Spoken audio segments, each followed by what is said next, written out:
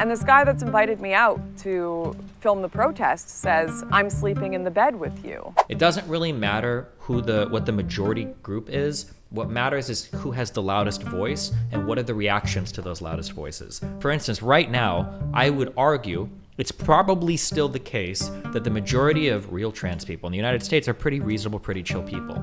But when you have these huge vocal minorities that are so f***ing loud, and it doesn't seem like anybody on the left is willing to disavow what they say. On the contrary, a lot of progressive ideas are very good and need to be talked about more. Things like racial equity, things like systemic injustices, things like funding for education and healthcare, things related to trans or LGBT issues. But it gets lost in the sauce of like insane people doing these insane things that everybody on the left turns a blind eye towards. I've wanted to do this with you since day one discussing it. I'm praying that you can forgive me for even contemplating the idea. Let me know when you're free to talk with me and the lads. Dang. What a cuck. What a pushover. I've never done a video like this before. I've written it 100+ times, recorded it with my teleprompter, edited it a dozen times, had friends watch it, contacted lawyers to see if I'd be able to say the things I'm saying, but I could just never hit publish. It never felt right. But I also can't go on doing the content I'm doing, talking about politics, talking about life as if it's all just normal, without saying these things, without having an honest, candid conversation about the truth of my time in politics, the truth about why I left, the truth about everything around me that so many people and influencers don't want you knowing because it makes us look bad. Wow, dramatic. Where did it all begin? I was born into a family, and I had a wonderful, wonderful mother and father. We weren't particularly wealthy. I remember my first crib, I've seen a video of it, was a bathtub in my parents' one-bedroom apartment, and there's this cute video of my dad walking into the room and saying, "Hi, Lauren," as I'm sitting there in blankets in the tub. The eyes of a future terrorist. Look into them. Recognize them in your own children, guys. Of my dad walking into the room and saying, "Hi, Lauren," as I'm sitting there in blankets in the tub. Thank God a pipe didn't burst, or I wouldn't be here.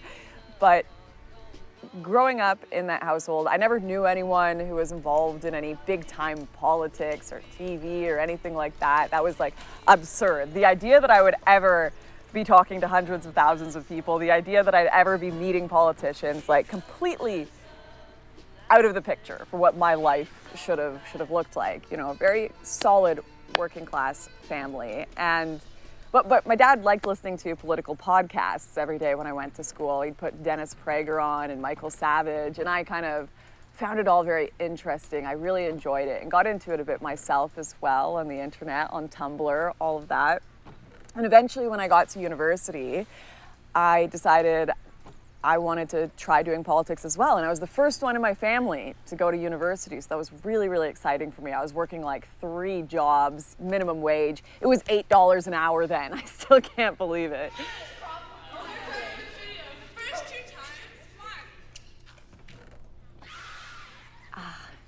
And I'll never forget, I was 19, driving back and forth to university, and my car tank was empty. And I found $2 under the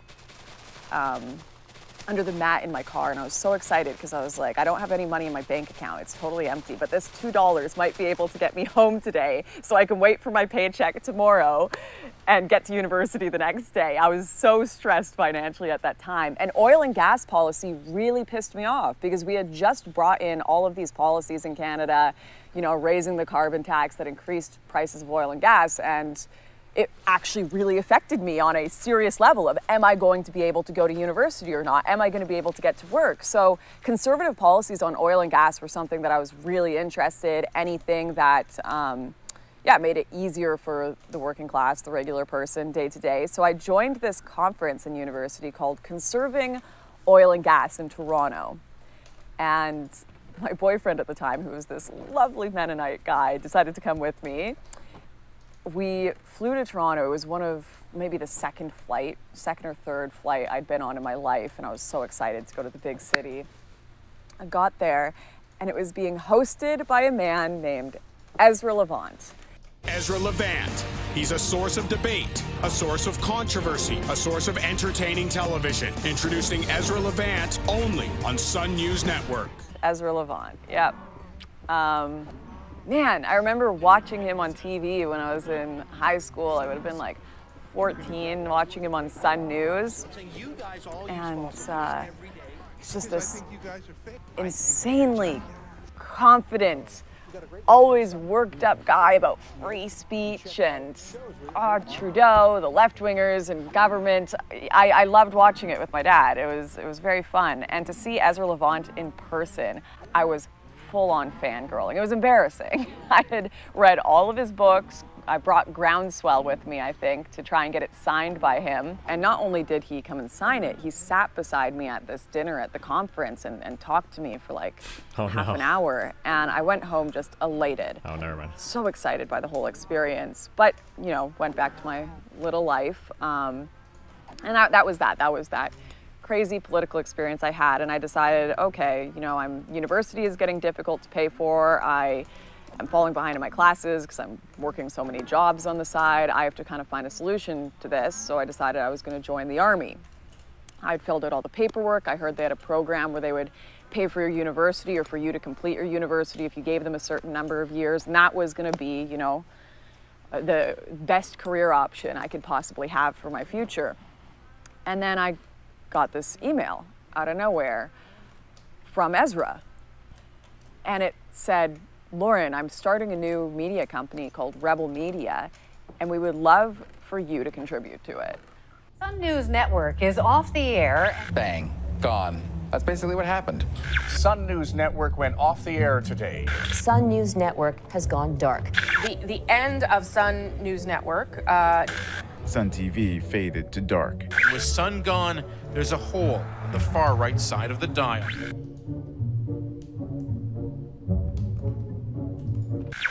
Ezra Levant fighting for freedom in Calgary. Good night.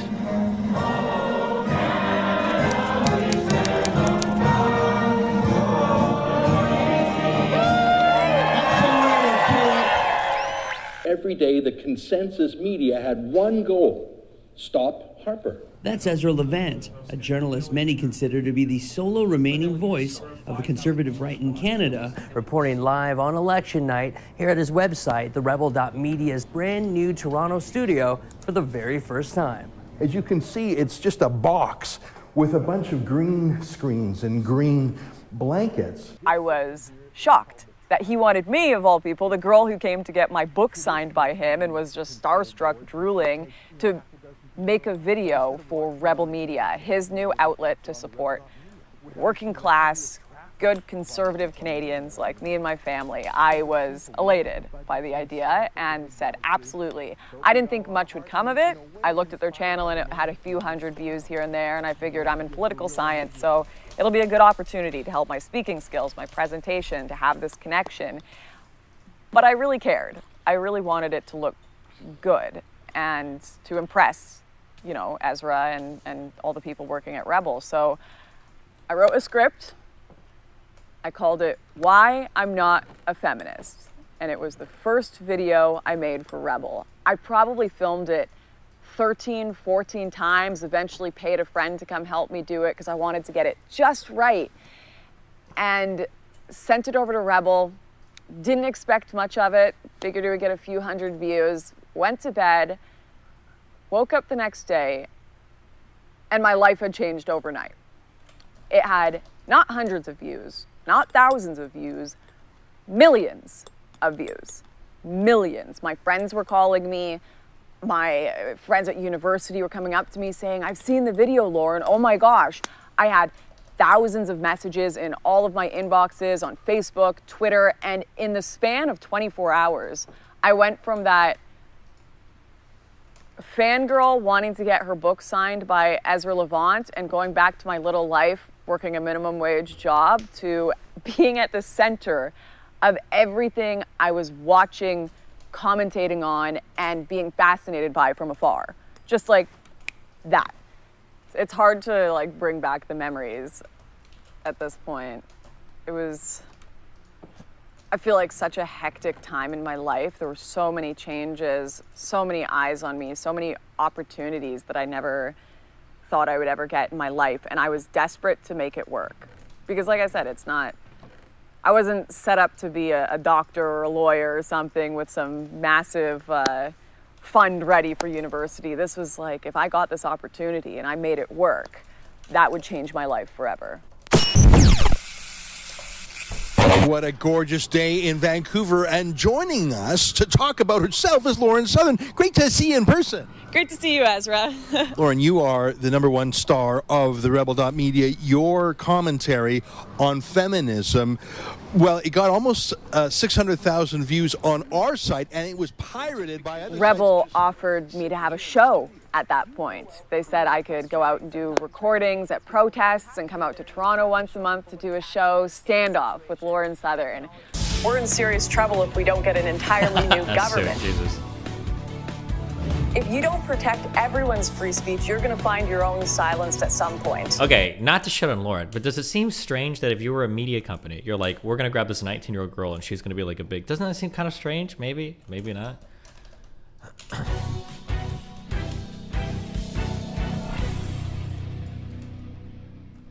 Oh, they paid for the flights. Sorry.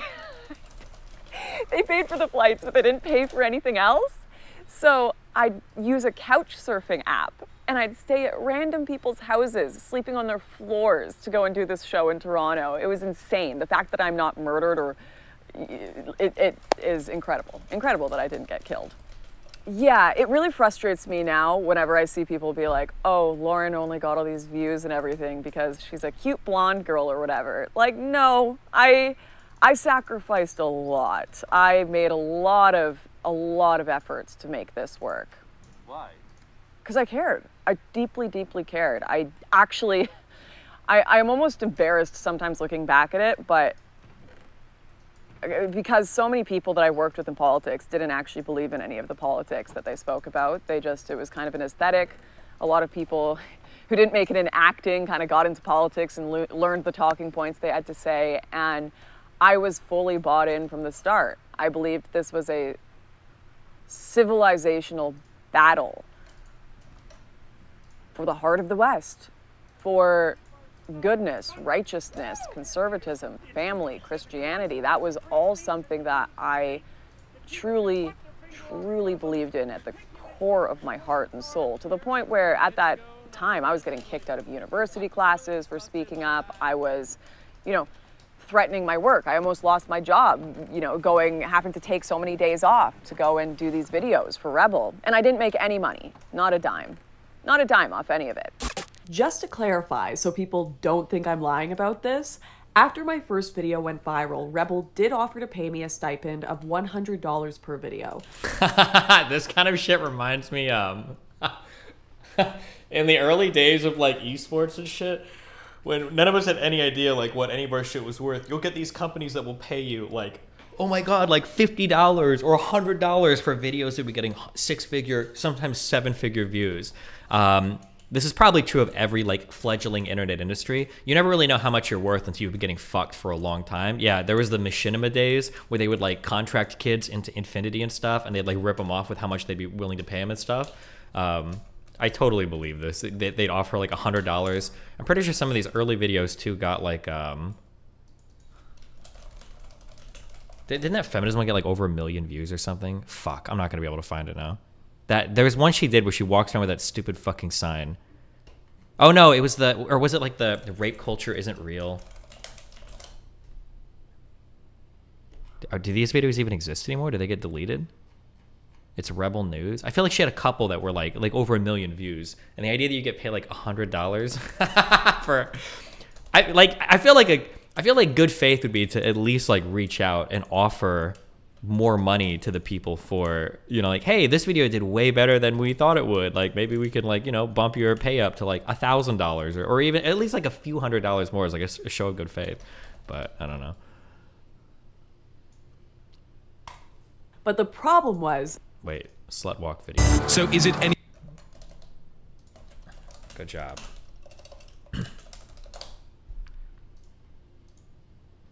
Hey everyone, okay, so This is in 2017. I don't know if this isn't what I'm thinking of. There are older ones, but why I am not a feminist. Oh, it might have been this one. 1.25 million views. Damn. They were paying for fully produced and edited products. So I had to hire an editor who I was paying a minimum of $120 to $200 per video for. It got to the point where I was struggle busing it so bad with $0 in the bank, I would have to make him wait until I got my paycheck from my university job, Cascades Casino or EB Games, before I could pay him. So all Imagine walking in EB Games, Lauren Southern. That sounds very... All of those videos I did where I got millions of views that would have gotten thousands of dollars in ad revenue, I lost money making them. Eventually, after some months of working, Rebel did give me a full-time job there and would cover hotels, etc. So I saw this all as worth it, but I had to fight for it for sure. When did it become popular for girls to do that thing? Where the fuck did this come from? And when did it start? You guys know what I'm talking about? They do it in pictures too. I have no idea. I maybe had flights covered sometimes, but I paid for all of those videos I made at the very beginning with like the $0 that I had. Asia, anime. No one was talking about this stuff at the time. There weren't, I mean, YouTube had been around for a while, but most videos on YouTube were Fred, Smosh, people making funny, silly little skits, and then the news was just the news. It was, okay, there's been a traffic jam here, and this bill has been signed, or whatever. There wasn't this massive sphere of political creators and streamers and all these little media companies that had become, you know, online entities. And they weren't talking about these controversial hot-button issues, like feminism going wild in universities at the time, men being told they were evil, being told that you're a horrific, awful person for being white. What really triggered a lot of this for me was taking the first social justice class that was introduced to my high school curriculum in Canada in grade 12, and they split us at the lockers based on how you were, if you were privileged or oppressed. And I was put on the privileged side just because I was white. And I remember looking at people across on the other side of the lockers that I knew had extremely wealthy, privileged backgrounds that had been put on the oppressed side and thinking, this is madness. This is insanity. What world are we living in? And why is no one talking about this? And so obviously, I'm like, yeah, I want to make these videos for Rebel. Yeah, we need to be talking about this. And man, I was so passionate about it all. And I just didn't realize at the time that, I don't know, that passion I had as kind of the little guy coming into that big world wasn't as organic for a lot of the players that already existed in the world of politics. Joke's on me, I entered politics and didn't realize it was full of liars and frauds. Wow, surprise, surprise. But, okay, so anyways, I could get into all of that for a while, but obviously, one thing I wondered when I first started making these videos for Rebel was, am I just a one-trick pony? Is this just going to be why I'm not a feminist, millions and millions of views, and then no one cares about anything else? But that didn't end up being the case. In fact, I started going to protests like an absolute crazy person and counter-protesting these feminists and asking them questions about their ideology and philosophy, and those videos went absolutely viral as well. Lauren Southern crashes Vancouver slutwalk. Lauren Southern crashes Alberta slutwalk. Whatever they were, people loved these on-the-street questioning protesters' videos. No means no! No means no! No means no! You are attacking our cameraman. The whole point of the walk is to protest rape culture. I think that video went so viral at the time because not a lot of politics was being done that way. Today, you have 1,000 different people on the streets going to protests with live streams. It's like extremely common to the point where it's like saturated to go to protests. But at that time, no one had really seen it before. Commentators, political pundits, your place was behind a desk. You told people your opinions after the event happened. You didn't go to the event and then opine or cause commotion at said event, especially on YouTube. It just didn't really exist that much at the time.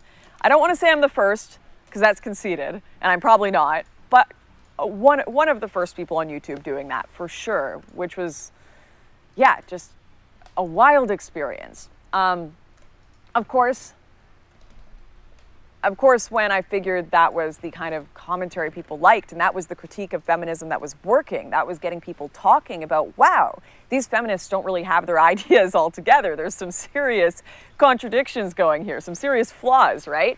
I decided to keep hammering that hard. And one opportunity I got was to go down to Los Angeles to the Amber Rose Slut Walk. And not only the Amber Rose Slut Walk, but to meet another hero of mine, Milo Yiannopoulos.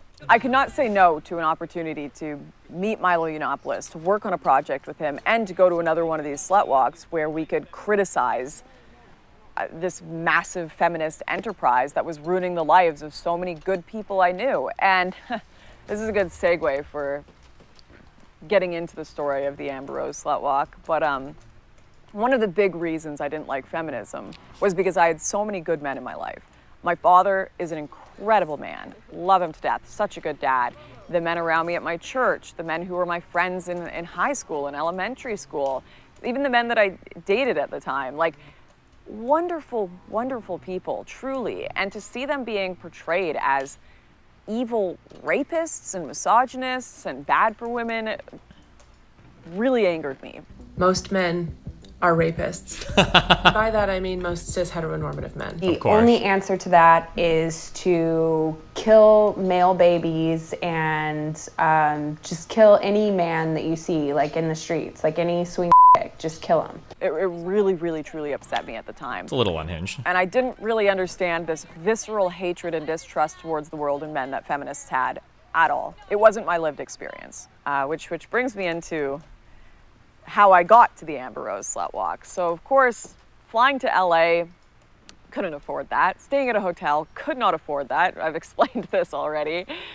And I was lucky enough that an individual who was involved in the anti-feminist sphere had sent me an email. I think it was even under a fake name like John Doe or something, and this is how trusting I was. He just offered, Lauren, if you're willing to come down here, I'll pay for your flight. I'll pay for a place for you to stay. You'll be all good and sorted, right?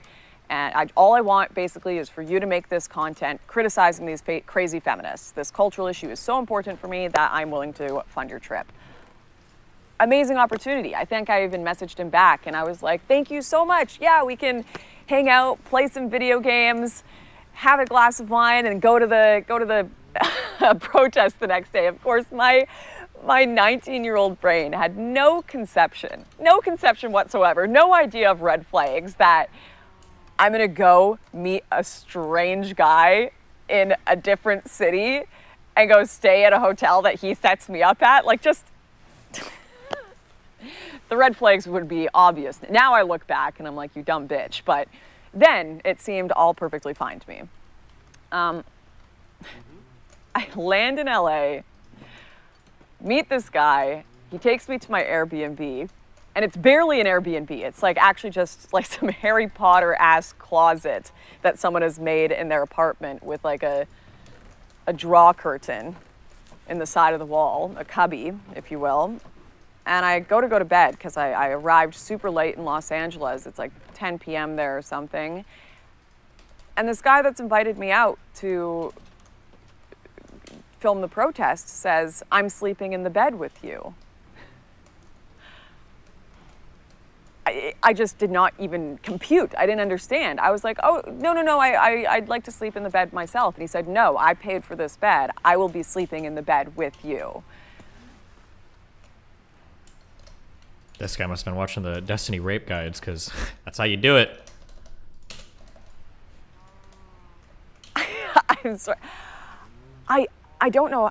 I was so panicked, so shocked by this situation. I didn't really know how to respond. I think I made something up about how, oh, maybe tomorrow or something. I just really need to get sleep tonight. I'm not feeling well. Please leave, please leave. And I finally got him to leave the Airbnb, but I was absolutely terrified.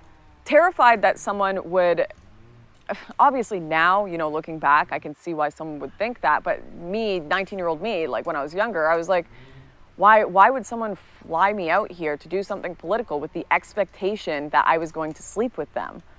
That's like crazy to me. They didn't say anything about that. I didn't say anything about that. Why would they put me in that situation? If I could go back in time and slap myself and tell myself to be a less trusting individual, I would. I would, because I put myself in a lot of really unfortunate situations politically because of this naive trust I had. Sadly enough, probably some of these feminists that still, I think, have insane ideas in a lot of ways, but some of them probably would have given me the same warning. Just they took that lived experience to such an extreme that they made it impossible to communicate to anyone else who hadn't lived it. And it makes me angry looking back at some of the radical feminists that I confronted when I think, if you guys had just been more reasonable with how you presented things, if you hadn't made it all men, if you hadn't sat around and demonized an entire sex and told me they were all rapists and been hysterical with how you presented your ideas, then maybe me and other women would have actually listened to the real criticisms of the world and gender dynamics that you had, some of the important lessons you had. It makes me really mad, because there are things that feminists say that are true. There are power dynamics that exist. There are situations that women can get themselves in where they'll be in danger. And all of those warnings fall on deaf ears when you put them in the context of... Fuck, I don't know how much I want to push back on chat on this, because I know that anything I say will be perceived as being simp-filled, but this is 1,000,000,000% correct. If you're out there screeching insane shit like kill all men, which you can pretend it's not socially acceptable to say it, but it is, and it was for a long period of time to say shit like that, or things like, you know, all white people are racist, blah, blah, blah, you can't really be surprised when people don't listen to anything you say. I would argue, actually, I said this back in 2013, when it came to the word one of the reasons why it took me so long to move off of that word was because most of the people that would screech at me that I shouldn't say that because it's homophobic, most of them would say that, like, you're only saying this because you hate gay people. Like, every time you say this, it reveals how homophobic and hateful of gay people you are. It's like, I don't hate gay people. Why would I even listen to anything you have to say? Who said that? Never mind. I'm not taking the bait. Were those people a majority of the feminist movement? So I think this is an issue that you have to contend with, and it's not fair, but it doesn't matter. This is what you have to deal with when you need to be politically effective, because you see the same thing happen with the trans movement today. You're seeing it happen more and more. It doesn't really matter what the majority group is. What matters is who has the loudest voice and what are the reactions to those loudest voices. That's the issue that you're having. Because, for instance, right now, I would argue it's probably still the case that the majority of real trans people in the United States are pretty reasonable, pretty chill people. But when you have these huge vocal minorities that are so fucking loud, and it doesn't seem like anybody on the left is willing to disavow what they say. On the contrary, they'll follow them lockstep and enforce all the crazy shit coming from them. Well, I mean, you can't really at the end of the day go, well, hold on, that's just a vocal minority. Okay, well, no one's calling anybody out, right? If you were in a group with 10 people and 2 guys started to rape a woman and the other 8 people stood by and watched, and people were like, what the fuck? What are you guys doing? And it's like, well, it was only a minority of us raping anybody. Like, I mean, you can't really hold us accountable for that. It was just 2 guys. What the fuck? The other 8 of us were just like standing there. Like, well, yeah, what the fuck do you think? This is a revelation I came to a while ago about the libs of TikTok shit, where I try to wonder, like, why do people let a minority voice control the narrative? How does this happen? And it's not the minority voice that's controlling the discourse. It's the majority that doesn't respond to the minority that is pulling people in the other direction. For instance, when it comes to like the 4-year-old trans kids people, everybody is very quick to say, and I've been involved in personal drama, not personal drama, I've been involved in fights on my own where this happens. People say things like, okay, it's the minority of people saying that like 4-year-olds can be trans, Destiny, so that's not fair to point out. But the problem isn't the minority of people that are saying it, it's the majority of people that are defending it. Because when it comes to some of this stuff, if like 95% of people on the left, when somebody comes out like, oh, my 4-year-old is trans, and if all progressive people on the left are like, yeah, that woman's kind of weird, that's a little bit crazy, that's probably not like the best thing to say, then I don't think conservatives have anywhere near as much ammo, except for that's not the response from the left. The response is to defend them viciously to the death, and then when you accuse them at the end of being like insane, you go, well, it's just a minority of people doing it. The problem isn't the minority of people doing it, it's the majority of people defending it and running defense for it. That's the issue, you know? I think the other side will also latch on to crazy things, amplify it, and that causes shit to be a bit more prominent. I don't think that's necessarily true. I've used that excuse for myself in the past, but I don't think it's true. Like, and it's hard for me because I'm only human, but it's hard for me to keep track of this. People will say things like, Destiny, you can't do this particular type of behavior. And sometimes in anger, in the past, I've responded to this by saying, no matter what I say or do, people are going to take me out of context. People are going to say these crazy things about me anyway. Literally, no matter what. People are going to take whatever I say to context. People do whatever. To some extent, that's true. That is true to some extent. August helped me see this too. That is true to some extent. No matter what I do, there's always going to be some group of people that are going to take me out of context. But you don't do yourself any favors by acting in an unhinged manner like other people say you will. Or if you act in the ways that people say you do, you're going to lose a lot of people that you wouldn't notice otherwise, right? Like maybe there are 10 people that take me out of context. I'm like, well, what the fuck was the point? I should have just acted unhinged. Well, then you act unhinged and now 100 people take you out of context. It's like, okay, well, see, they did it the same anyway. But there is a difference, you know? Destiny, I disagree. People are running defense for the insane minority. It's more of a turning a blind eye to that group. It's the same thing, though. If you turn a blind eye to that group, people are going to assume that you support it. That's always going to be the case. There is a lot to be said for progressive messaging. I would still, I don't know why, but I would still consider myself a pretty hardcore progressive. I think that a lot of progressive messaging is, not messaging, ideas are very good and need to be talked about more. Things like racial equity, things like systemic injustices, things like funding for education and healthcare, things related to trans or LGBT issues. I think there's a lot of stuff here that needs to be talked about, but it gets lost in the sauce of like insane people doing these insane things that everybody on the left turns a blind eye towards. And I'm worried because we're seeing like over and over and over again, like I think at the university levels, it's like gotten to be, it's like almost too much. It's almost, or maybe it's past being too much to where like that battle is actually lost at this point. I remember that Thomas guy, it was interesting. The guy that debated the guy that debated Vosh that came out of my stream that I argued with, that guy was saying one of the things that's scary at the university level is that as people keep retiring out and new people are brought in, a lot of the culture is hardcore shifting because of the newer people brought in. As the newer people keep getting brought in, the culture moves more and more, and it becomes an unwinnable battle at some point. And that article that we read yesterday about the guy that was retiring because the fellow anthropology dude got basically destroyed in the university also echoed a similar thing, that as new people are brought in, as people look to like bring in more ideologically compliant people, that you're going to see the culture shift more and more. And the progressive ideology is unbelievably intolerant, which normally is kind of whatever, but when you're intolerant and you have a lot of institutional power, that's really scary. Conservatives are really intolerant, but in terms of like culture, I don't care about conservative intolerance. Like you guys, you don't have the levers of any of culture anymore, so it doesn't matter. But when progressives are intolerant, they have the ability to destroy tons of lives and get official backing doing it, which is really scary. One of the trans emails said something similar. Once the original LGBTQA leader of their conservative school left, the new people took over and ruined it. Yeah. People keep talking about this pendulum swinging back, and I've said that. I don't actually think the pendulum will swing back. I don't think that's going to happen. I think that what's going to continue to happen is instead of a pendulum swinging back, there's going to be more schisming. I think that's what's going to happen. I think that people are going to keep breaking off more and more and more and more and more and more and more, and then they're going to like get into their own. Right-wingers have a lot of power culturally. Sorry to say this. Right-wingers have no more cultural power anymore. I think right-wingers have lost cultural power at almost in every... I'm trying to think of a single medium.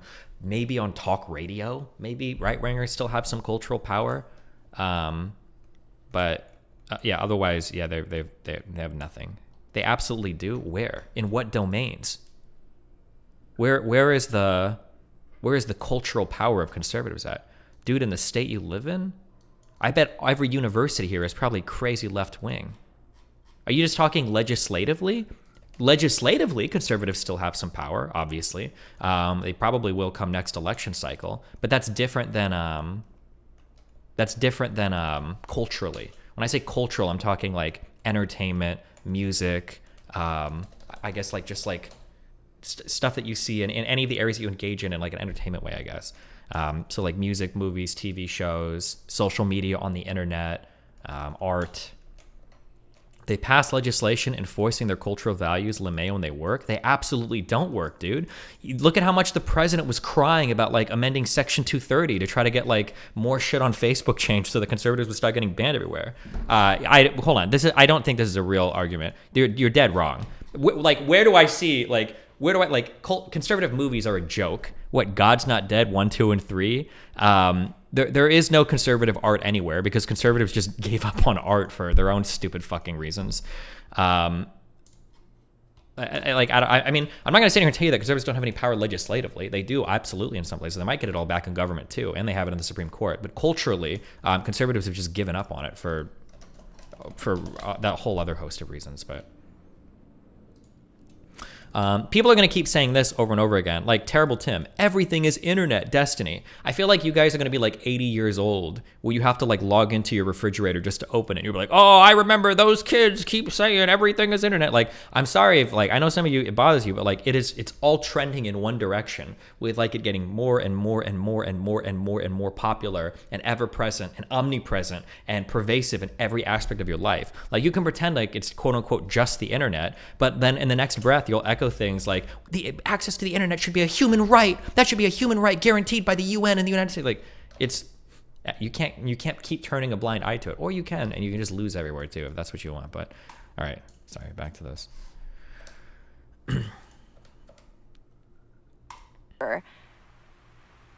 And all of those warnings fall on deaf ears when you put them in the context of. The point is that the average person isn't out there in the Twitter trenches.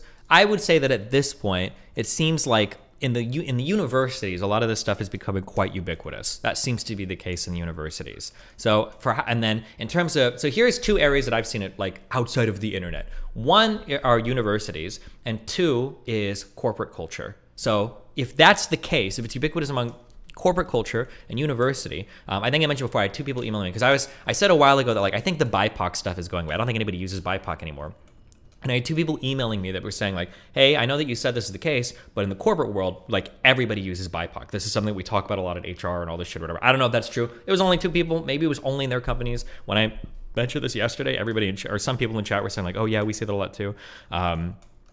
So yeah, I don't think that, I think it worked 5 or 6 or 7 years ago, but I don't think you can keep burying your head in the sand and screeching. It's just corporate, or it's just the internet. It's only Twitter. It's just the internet. Blah blah blah. Like we see this shit show up in real life, right? Were the Covington kids like? Was that just the internet, or any other number of like stupid like the BLM riots? That wasn't just the internet, right? Like the videos of like Chaz, was that just the internet? Didn't that end up with 2 people dead? I don't think you can just keep saying that these things are just the internet, but ridiculous, exaggerated talking points of all men are evil, right? So CRT stuff, would you classify as culture? What about backlash to transgender stuff in southern states? Is none of this culture? The issues relating to statutes and textbooks? No, I would call that legislation. Conservatives can't push back anywhere culturally. When I don't think of legislation as culture, right? The conservatives have no representation in culture. They just don't. I'm sorry, they just don't. Now, and I'm not even blaming progressives for that. Conservatives have their whole host of like stupid fucking reasons for abandoning that shit, for abandoning everything. Because I was gonna say, I almost said yesterday that like conservatives decided to focus on STEM over like art, but that's not true either. Conservatives are just fucking dumb. They just have their whole, they like totally disengaged from everything in academia, and they don't have like science, engineering, or fucking I don't know. Jesus. Yeah, it's a huge split in the United States, but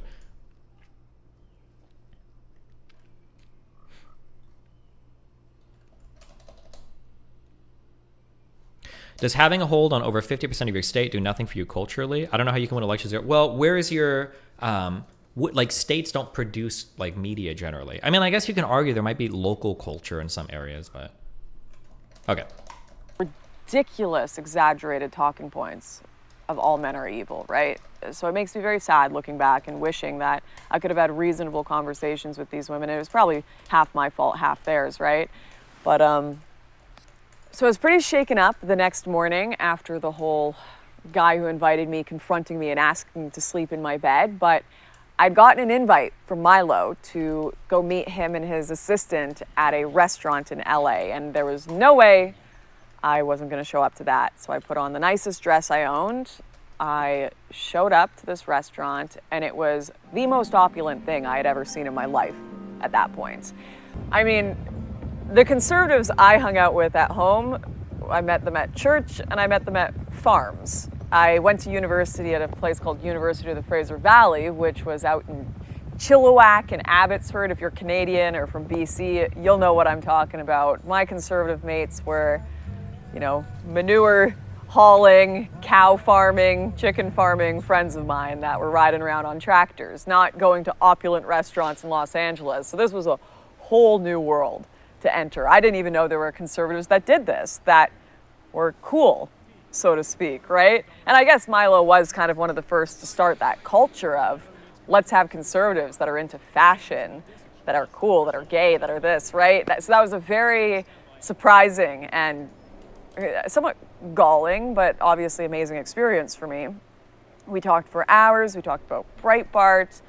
Milo gave me so much advice on what to do and me. Fuck, hold on. I want to go back and forth with the chat a lot because I don't want to do that during this. Conservatives still have large camps in econ, business, and less so in STEM. I thought that, and I've said that a few times on stream, but every time I say that, I'll get somebody emailing me to push back against that, where they'll say like, hey, I know you have this impression that econ departments or finance departments or business departments are like super conservative, but that's not true. Most of them are like center-left Democrats, like center-left liberals. That's like the vast majority of those people. I don't know if that's true, but that's the pushback that I get when somebody emails me. Because I had the impression, I know when I was going to school, when I was in college in 2008, you know, it was always the idea that like econ departments are like very conservative. They're the most conservative place in schools. Maybe that was true 15 years ago, but now everybody that emails me is like, most of these people are going to be like your coastal elite center-left liberals. Like, yeah, they might be a little bit conservative on like fiscal policy, but like socially, these people are all super left-leaning. You're not getting like or not super left-leaning, but like left-leaning. It would have been super left-leaning 10 years ago, but like left-leaning people that you're not going to find a bunch of people in college campuses and econ departments like dick riding Trump or something. Yeah, but maybe not. I don't know. That's just what I get emailed. I haven't been to school in a long time. Breitbart. Milo gave me so much advice on what to do in media and politics, advice that I look back on now, and I don't know how good it was, but I was very overwhelmed by the whole experience. But I remember being quite thankful that Milo was sympathetic to my situation with the Airbnb guy and said, listen, come stay with us. Don't worry about it. Like that's really crazy and creepy. We'll keep an eye out for you, so that you know you don't have to worry about this creepy guy trying to take advantage of you. So the next day, this guy, I tell the guy I don't want to stay in his Airbnb anymore. Don't worry about it, bud. Like just stay away from me. This is really creepy. He has an absolute freak out, like yelling at me. He starts going into his Skype messages. He starts going on his little like Twitter DMs with all of these different anti-feminist groups and basically saying I'm a fraud. I'm this horrible, horrible fraud that was actually just terrible in person, right? And this was the first time I had experienced something like this from someone that was supposed to be like my friend, my side of the aisle. I'm standing up for you, man. I'm criticizing feminism for people like you, and now you are acting the way that these feminists would portray a man. Why is this happening? And that was a really upsetting experience for me. Wait, did she say who this was? That passed. I kind of shook it off as a one-off. That's a one-off thing. This guy was a little crazy, but you know, 99.9% of men are good people who would never do something like that. No. Anyways, it's the next day. Milo, Alam, and I and a film team go to the Amber Rose Slut Walk. It is a gorgeous, sunny day out, so you got girls everywhere wearing nothing, boobs out, tape on. Based. And Milo and I are ready for chaos. We've made these very offensive signs, horrendously offensive, that are like Harry Potter and rape culture. What do they have in common? Neither are real, you know? Just absolutely inflammatory stuff. And we show up at this event, and of course, after we've done a few interviews, bring out our signs, and these girls go wild. They are losing their minds. They're twerking on us. They're trying to steal our signs. They're trying to attack us. The police get called. We're getting dragged out by the police. And I remember just being so full of adrenaline. I think I even said to Milo, like, let's stay, let's get arrested, let's do it. And I think the only reason we didn't stay and get put in handcuffs was because Milo and I were both foreign citizens and we would have been banned from traveling if we got arrested and got criminal records in the US. So we walked out, but we still got some amazing footage. All right, so why are you guys out here today at the Slut Walk? Beautiful ladies. Of course, beautiful ladies. Amber Rose. Amber. Amber, so all of you just came out here to see all the chicks scantily clad? Absolutely, absolutely. It's a great cause. I'm all for it.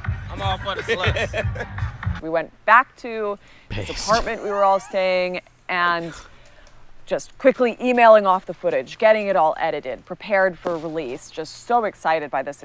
Look at these crazy feminists. They're attacking us. They can't even have a conversation. They're ripping up our signs. They're calling the police. That was the content that really shocked people at the time, right? Because that going on the ground and actually confronting another person about their ideas in this environment, it was very new.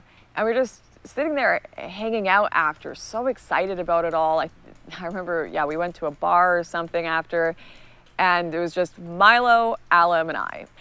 And I got along super well with Milo and Alum, particularly Alum. He was such a sweet guy. I remember I cannot stress enough what a dork I was before I got into this political world. I went to anime conventions, you know, video games, read tons of fantasy. I was into all that stuff. And Alum was a bit dorky too and liked politics. So we got along really well. He'd laugh at my jokes, talk about, you know, all of these different animes that he had seen as well. And, you know, we stayed in contact for like weeks, months after that and got along really well. We had a fantastic friendship. Cut for a second. Went on a long unnecessary rant here. Just gonna give you the TLDR. Alum and I went on a few dates in December of 2015. I ended things. Obviously, like any normal person, Alum was upset. And when venting to a mutual friend of ours, made a joke that he could leak a ton of my offensive messages to the press or public if he wanted to. I'm talking like old classic 2015 4chan memes. And when my friend told me this, he made it sound like the most serious, dire thing in the world. And I truly thought my reputation was about to be destroyed. My life destroyed, the political career I had barely even started yet. Joke's on me, I ended up making all of those offensive memes my political career anyways, but none of that ever happened. Alum never leaked anything on me. He actually ended up apologizing for the fact that we fell out, and I to him as well, and we're really, really good friends to this day. And to me, this really speaks to the all-or-nothing view of relationships that my generation has been sold by overzealous feminists on the one hand and right-wingers on the other. We're told we have to see entire sexes as either completely villainous or completely pure, and to interpret bad moments in our relationships as moral outrages, the end of the world, injustices that must be answered. At the same time, there's the ever-present fear of being quote-unquote canceled online for whatever reason, of having the worst sides of ourselves, or even just embarrassing sides, being dragged into the public eye. It creates this fear in relationships that wasn't really there in the pre-digital era, before it became just a trivial thing to broadcast to a global audience. In reality, relationships are messy. Bad breakups happen. People who really liked each other end up not liking each other for a while, and then time goes by and you're friends. That's exactly what happened with Alum. We're really good friends now. He's honestly one of the few people in politics that I would point to as an example of, man, that person stuck to their morals. They're a stand-up guy. If you watch the televised breakups of celebrities, you may be convinced that bad breakups and angry words mean you have to be enemies for life. It really doesn't have to be that way. But at the time, I'm sure both Alum and I felt that way. And so I turned to Milo out of genuine fear. And Milo was really, really comforting, spoke to Alum, got him to come back to London. He's like, don't worry, Lauren, I've calmed him down. It's all okay. Close that chapter, or so I thought. Okay, so from this point, months go by and Milo's career is just skyrocketing. He's uncontactable, haven't heard from him in ages. He's on every TV screen. He's going on Bill Maher, speaking at every campus in America, protests every day, just insane. I'm at home just picking up groceries And out of nowhere, I get a call from him. I remember being in a parking lot in Walnut Grove and just seeing Milo calling my phone. I pick up, and the man is just frantic. He's talking about Alan Bokhari, of all people, again, saying, Lauren, this is terrible. Alan has joined the left. He is working for Antifa. He is trying to leak all of my documents. He is trying to ruin my life. He's trying to take down the right wing. Don't you remember how horrible he was to you last year? This man is insane, and he is going to ruin my life. I've got contacts with Azalea Banks. I've got all of these celebrities. He's got their phone numbers. He's got their messages. He's going to leak them all to the far left media. He is trying to take down the conservative movement, and I need your help. I know he said horrible things to you or your cameraman. Any blackmail you have will help me right now. It will help me stop this far left attack on me that will destroy my life. And of course, I hadn't really spoken to Alan in a while. I had no reason to disbelieve Milo. He hadn't provided any proof for this, but he was Milo Yiannopoulos. He was the head of the conservative movement. Of course, what he's going to do and what, his word is God's will at this point if you're a young conservative watching politics, right? It's Milo. So I just say, of course, Milo. Like, of course I'll help you out. That's crazy. I have no idea why Alan would do that, but let me see if I can find something. And that was that. I didn't hear from Milo for ages afterwards. And at the time, I didn't know what came of all that. I remember so clearly that one call from Milo saying, I need blackmail right now, Lauren. This guy is a far left spy. I need help, and I need you to show your allegiance, basically, to me and the conservative movement. Now, I'm going to have to bring you forward a little bit from here, because it wasn't until years later that I discovered everything Milo said on that call to me about Alan Bokhari was completely false. Completely false, just made up out of thin air. Why, you may ask? Well, and some of this is publicly available information now due to lawsuits, but Alan Bokhari had written just about everything that made Milo famous. He wrote his book Dangerous, the most popular one, which he was owed a whole lot of money for in royalties. He wrote his speeches. He wrote his articles for Breitbart. He wrote his talking points for shows he went on. Alan Bokhari is a freaking genius. Actually an extremely talented guy, but none of that was appreciated apparently, because as soon as Alan wanted to get paid for all the work he did, Milo decided it would be easier to blackmail him. That's right. Milo did not want to pay Alan royalties for the book he wrote, and he figured it would be easier to call up people like me, call up friends and coworkers, and ask them all for any blackmail he could get on Alan Bokhari so he could go to him and say, listen, I'm not going to pay you royalties, and you're not going to say a word about it or go to court, or I'm going to destroy your life with blackmail. What kind of a way is that to operate? I still it's crazy, because looking at this, it's like, what the fuck? Who does that to people? And somehow this is still more sane than half the shit we're gonna get to in this video. But I had this moment in my life when I started to see this stuff absolute Chad moment from Milo. Of thinking, is this normal? Is this how normal people behave? Is this just what adults do? Is this what happens with regular celebrities in law offices? And like, what world have I entered that people behave in this manner towards one another?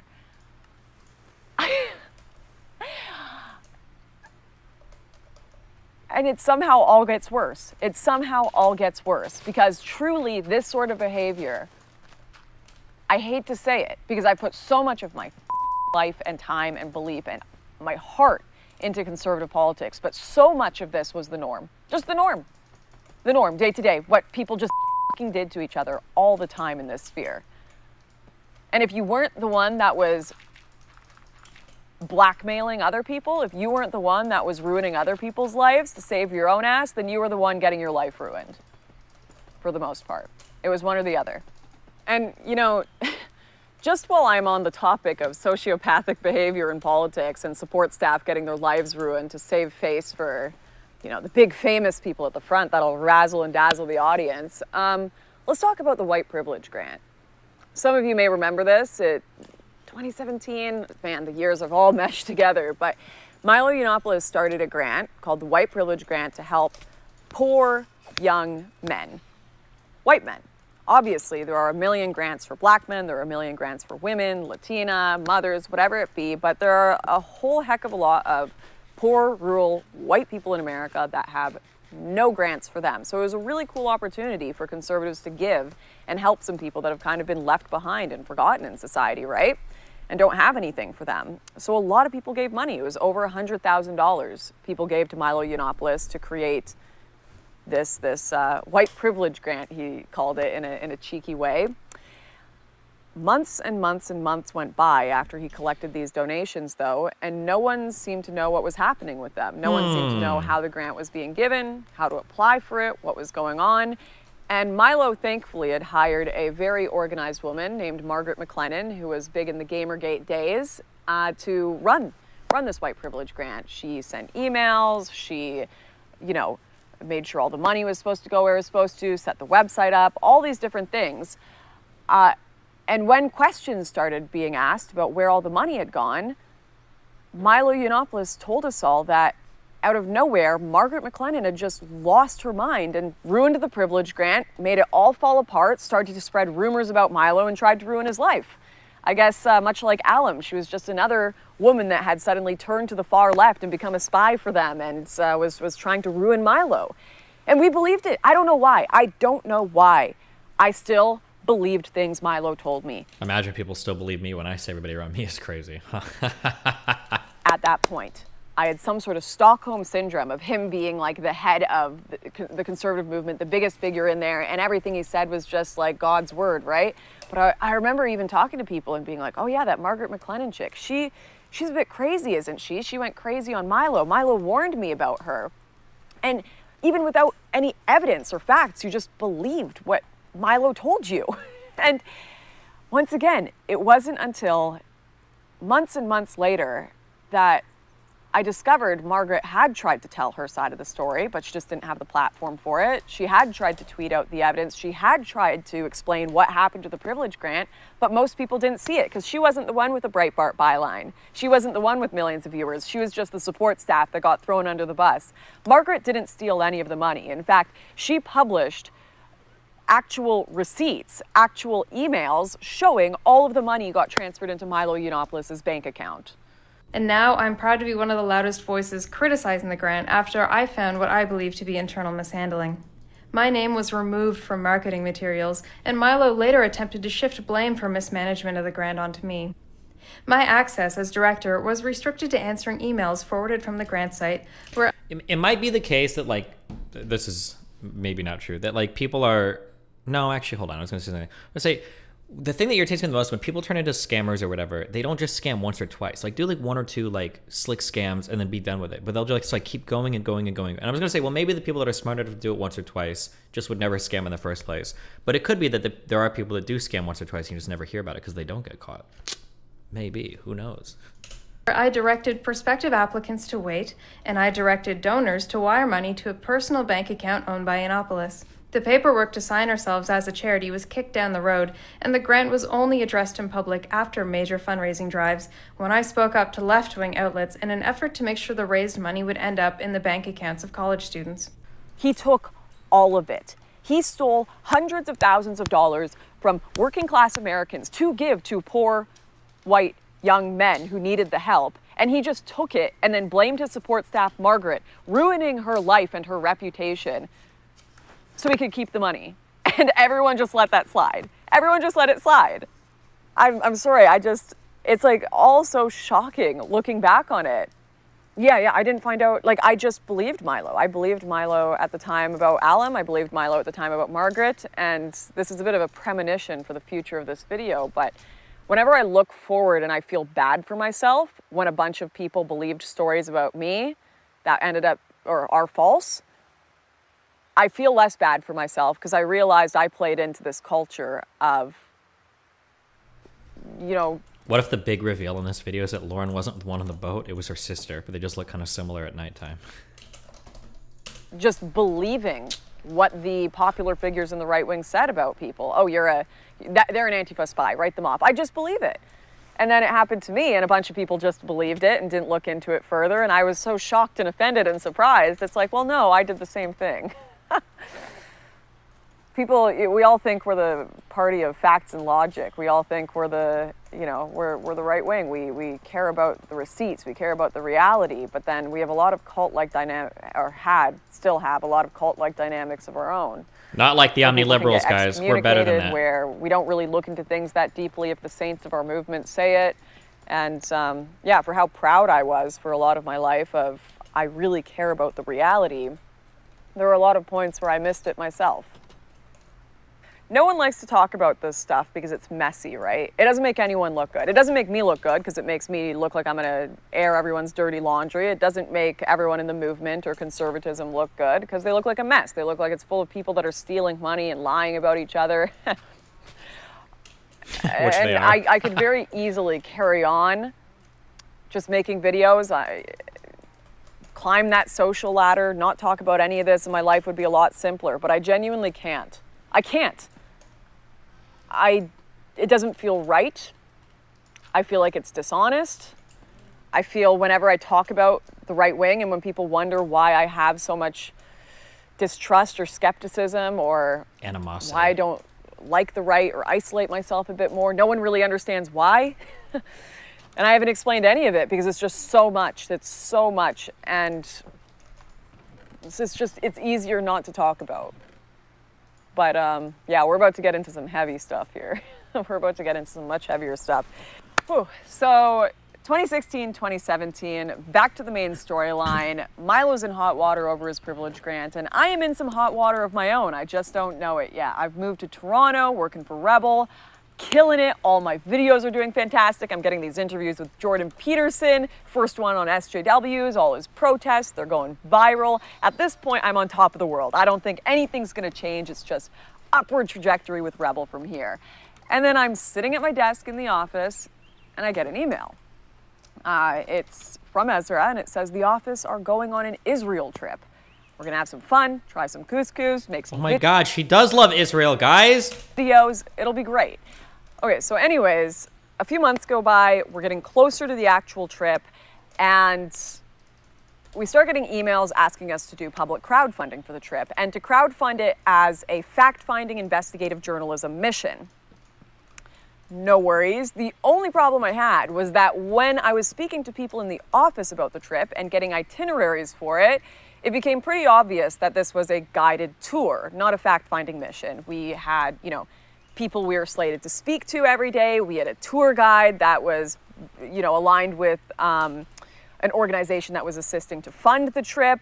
And I have no problem whatsoever with guided tours of Israel, people who do these paid-for trips to kind of get people to understand the politics and the ideas there. That's not my issue at all. It was that it wasn't being honest with the audience. What we were asked to pitch the audience was that we were going on this like hardcore fact-finding mission when really it was just like a tour guide trip that was already being assisted in funding. So I sent an email to the higher ups telling them, listen, like, seems like a great trip, seems like a lot of fun. My particular expertise is not in Middle Eastern issues whatsoever. I don't have a massive opinion on this stuff. And I'm just not comfortable telling the audience that we're going on a fact-finding mission that's actually a tour, right? So when I share some of my concerns about the Israel crowdfunding, why do you guys use these terms? I feel like, sorry, I see that Lauren for Liberty and it sounds like a conservative, like American email address, but maybe Canadians do this too. The bookcase can't be blocked from view from the table. I don't care, fuck that. So I want to share some concerns about the Israel crowdfunding. It does indeed say in the first email that let's do a lot of fun videos about there, so that's fine. I did, however, assume that such a cost-ineffective trip with so many talent being brought along was sponsored. Maybe I was silly to assume that, but it looks like I was partially right anyway. I love being able to do grassroots crowdfunding for stuff like DC. People are happy to help. And although I don't necessarily agree with overfunding for stuff, I get that's how we make money. We're a business, and it can be justified in the public eye. I, however, don't see how such a cost-ineffective trip with so many talent and so little demand for a story in the area, especially from my Israel-Palestine illiterate perspective, can be justified for crowdfunding. I never would have imagined, after seeing the initial list of people going, that we would have our audience pay for that? Question mark. I don't feel comfortable crowdfunding for this. I wouldn't mind putting in a general video just saying support the Rebel with buying a membership, etc. That's totally cool. Just have a lot of trouble morally justifying this one. Let me know your thoughts. If that means I can't go, totally understand. If you want to take something instead, I get it. Just don't feel morally right doing this. Wow, cringe. She should have just gotten her bag. Right? So can I fundraise in some other way? Can I maybe just ask people in general for donations to Rebel? Say we need help, say we need, you know, obviously every company needs money to function and run. So can I just portray this in a different way that I feel is more honest to the audience? And maybe I'll even take a step back from the Israel trip. I don't have to go. I'm not a big fan of the structure. I didn't think I had done anything wrong. I thought that was like a very reasonable, well-measured approach to a situation that I was a bit uncomfortable with. But for some reason, I still had this sinking gut feeling that there was something bad about to happen. Went home, slept, got to work the next day, setting up my papers in the office, getting ready to write my video, and I get called into the general manager's office. I hadn't done anything wrong. I still hold that I had not done anything wrong, so I didn't think I had reason to be worried. But when they brought me in, I was told that Wait, hold on. That I was a bit uncomfortable with. Like not a big reasonable. For some reason, I still had fundraising.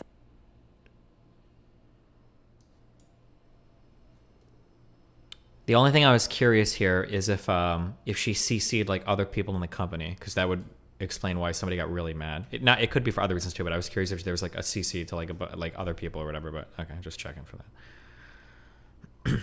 Some other way. Can I be more on? I'm not a big fan of the structure. I didn't think I had done anything wrong. I thought that was like a very reasonable, well-measured approach to a situation that I was a bit uncomfortable with. But for some reason, I still had this sinking gut feeling that there was something bad about to happen. Went home, slept, got to work the next day, setting up my papers in the office, getting ready to write my video, and I get called into the general manager's office. I hadn't done anything wrong. I still hold that I had not done anything wrong, so I didn't think I had reason to be worried. But when they brought me in, I was told that I was being let go. I was being fired from the company. Yeah.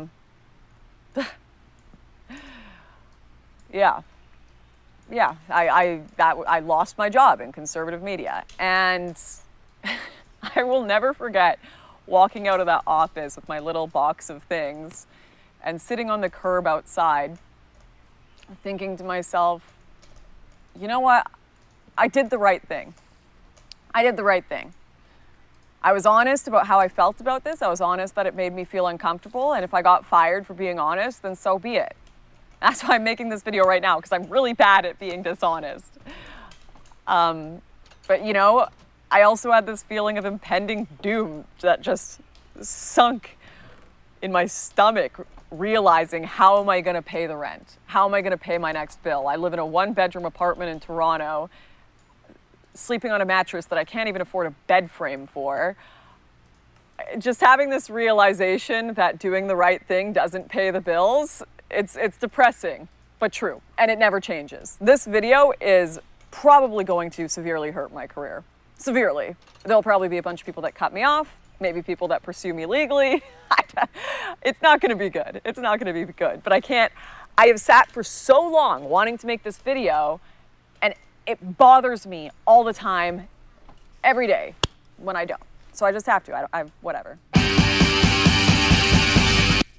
Jesus.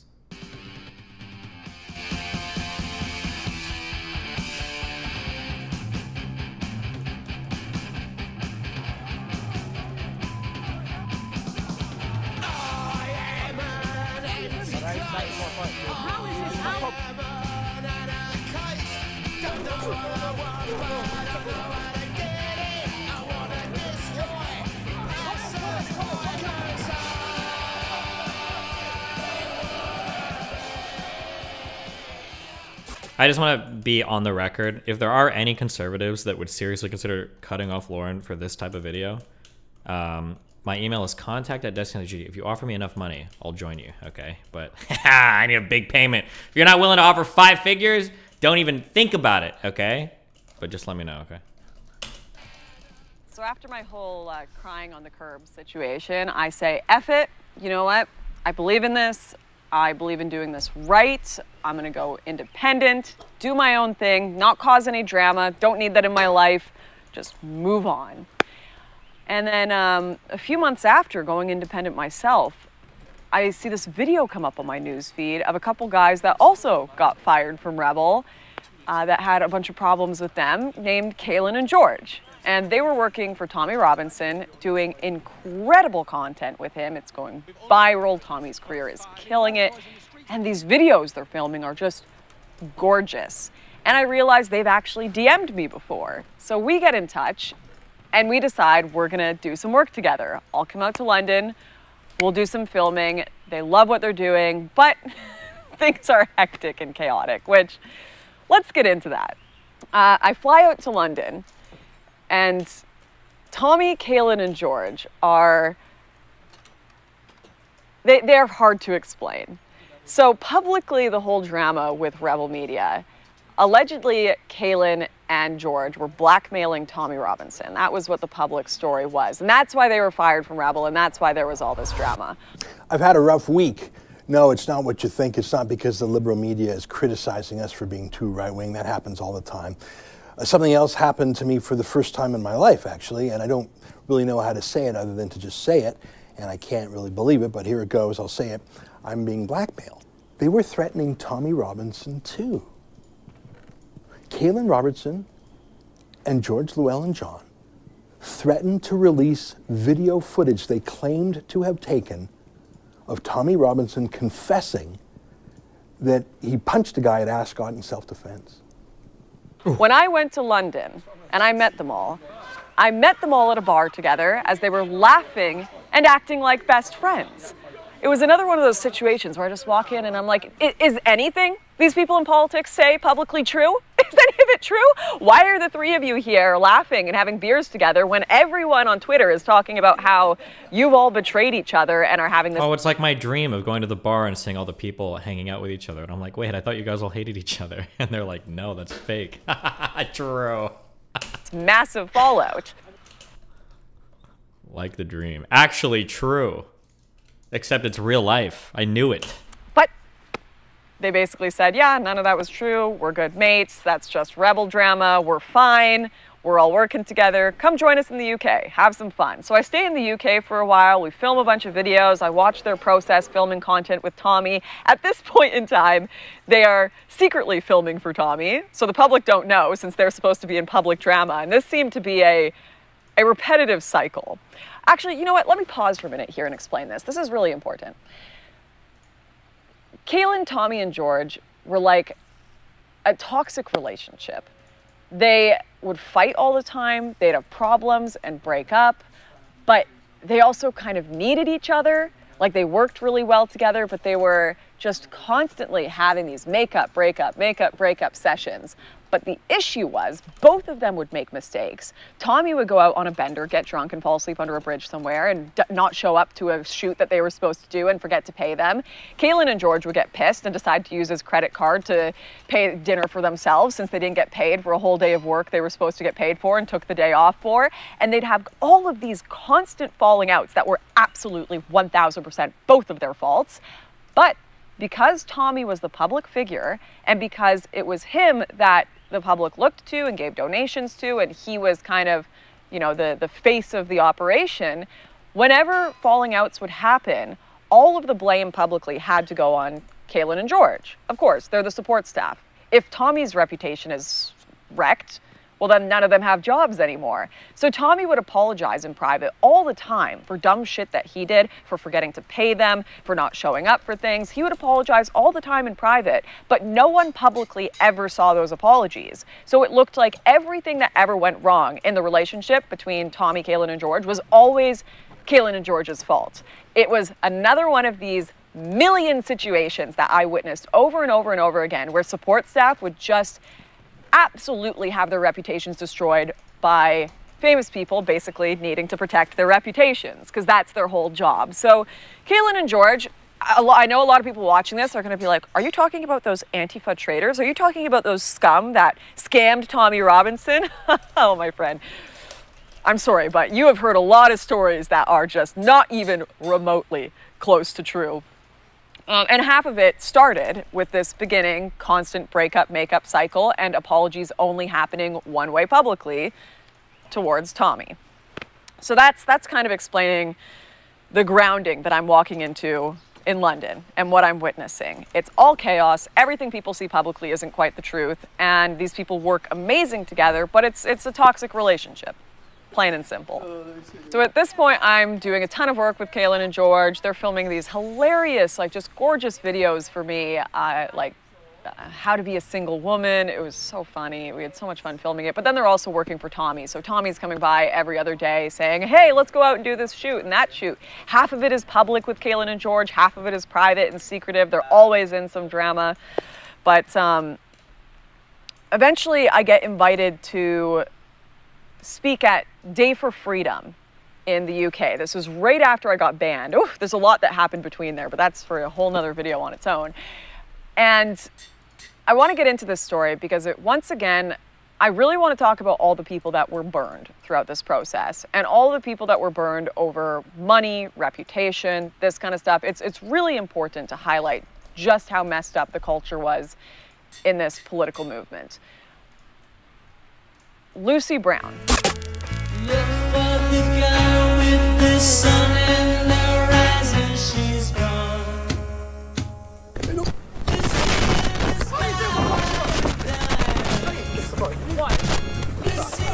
The sky with diamonds. The sea in the sky. Boy, get up front.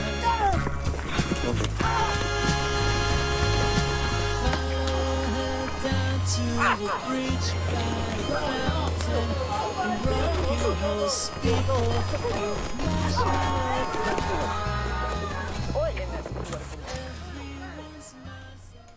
Lucy Brown. Lucy Brown was another support staff for Tommy. So there were like 3 people that were basically making Tommy's career possible. And you'll notice that you probably don't see much of Tommy Robinson on your feed anymore. And you can jump up and down and blame censorship. But the reality is, a lot of people need their support staff to be successful. And when you burn them, hard to keep going. And the people were thanking me. I had loads of people coming up saying thank you for the day. I didn't do anything. That's the truth. They done it all.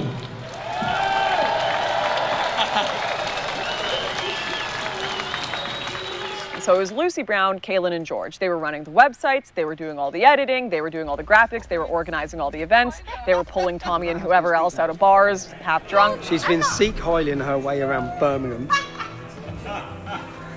And somehow she thinks it's all sort of cute. To get them to bed, to sleep, and then driving them places in the morning. It was crazy how much the 3 of these people did. You're wearing real fur. I think that's fucking outrageous. That is disgusting. How was that steak you ate yesterday? Yeah, but JFK was murdered. Steak? You're not comparing a steak to fur? I'm wearing it, you're eating it.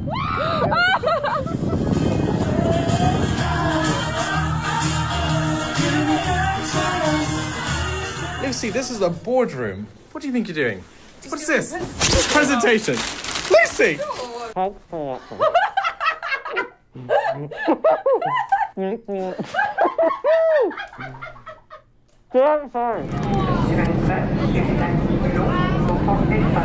That's not a fact. But Lucy was one of the main point persons for organizing Day for Freedom.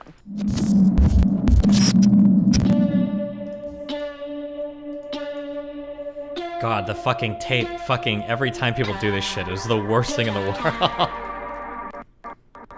Today has been called the Day for Freedom. These people feel like they are losing their voice in society. However, is that really the case when they're amongst some of the most famous, followed and talked about activists in the country? The event was organised by former EDL leader Tommy Robinson, who thinks that the government, the media and social media companies are trying to censor his views.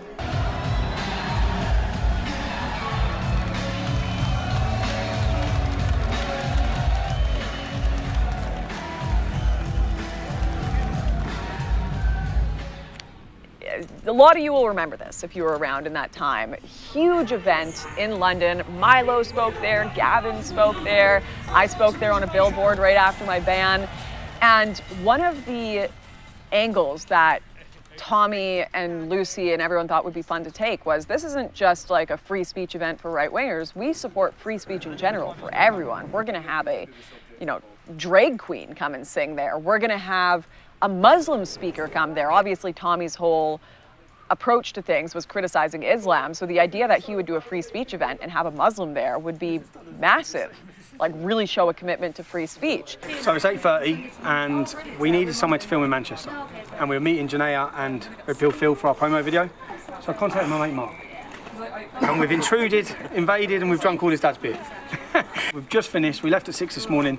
We're about to head back down to Luton now. We've got a busy day tomorrow, but this promo, it will be worth it. It's about showing how many people this is affecting, all the different communities and everyone that's affected. So yeah, peace and get gear out. Tommy actually did a public announcement saying we're going to have Ali Dawah, one of Tommy's arch nemesis, come and speak on stage. He did this announcement on Facebook, and he told Lucy, invite Ali Dawah, make a poster for him, bring him to the event. Will Ali Dawah be speaking? Yes, Ali Dawah will be speaking. He's our surprise Idiot of the Day guest. But as soon as Tommy posted that Facebook video, he got incensed reactions from his audience. A lot of football lads, a lot of people that felt Tommy was betraying his criticisms of Islam, betraying his ideals by inviting this guy. And within less than an hour, Tommy deleted this Facebook video. Just pretended he never uploaded it. Gone, right? Deleted all of the posts he made about Ali Dawah coming, got rid of them all. Based. The event comes Based the next religious day. Intolerance. Ali Dawah shows up for his scheduled speaking time. I think Count Dankula even posted a photo of the speakers list where it showed Ali Dawah's speaking slot. God, they've actually got Ali Dawah. It's happening, it's happening. This is fantastic. Tommy's, it's hard to talk about because obviously this is, I believe there are so many legitimate concerns about Islam. I think there are so many people in the UK that are conservative, that truly, you know, deserve a voice, but there were some bad actors there that were Tommy supporters, that when Ali Dawah and Mohammed Hajib, I think was his friend, when they showed up to give their speech, they got beat up. They got beat up and dragged out of the Day for Freedom event. Not a good look for a free speech event. Yeah. Wait. Struggling. Hey. What are you struggling with? The weather or? Yes, the weather. What are you struggling with? I can't say. And it's my lips are sealed, ironically. Get the camera out of his face. I thought conservatives dropped the Islam thing. Does Ella still do that meme a lot? I don't know if she's talked about it much recently. Anti-Islam sentiment, I think across Europe, was probably peaked or became a huge hot button topic post 2013 refugees from Syrian exodus. Like that, the Syrian refugee crisis, I think, is one of the huge events that spurred on a lot of the kind of anti-Islam sentiment, and then kind of furthered a lot of the right-wing parties that grew, especially I think in France with Marine Le Pen, and I think Germany with the AfD. Sweden had their own problems taking on shit. But 2013, 2014, I think was a big driver of that. I would argue that probably one of the biggest contributing factors to Brexit. There were, that was just that the Syrian refugee thing was a really, really, really big deal in terms of pushing a lot of the anti-Islam rhetoric. And then ISIS as well, obviously, didn't help with the terrorist attacks and everything too. But I think with the Syrian refugee crisis, that's where you were getting the big videos and shit.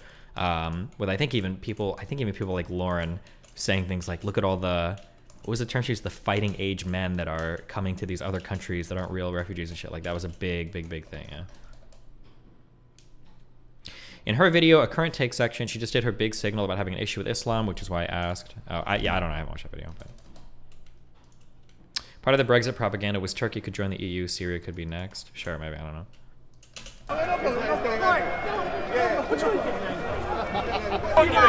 I was invited today. No, you didn't. Back off! Because I want to speak about freedom of speech. There you go. Do you let us speak? Yes. No, you don't. When do you ever stand up for us to have our say? You really don't. Come on,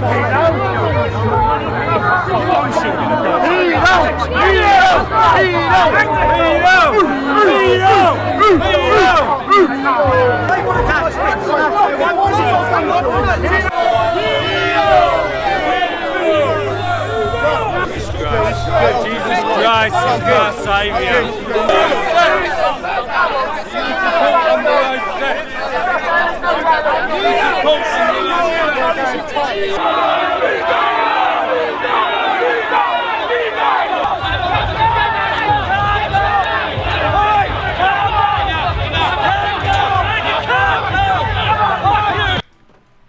The free speech event that's supposed to be for conservatives, you know, supporting the free marketplace of ideas.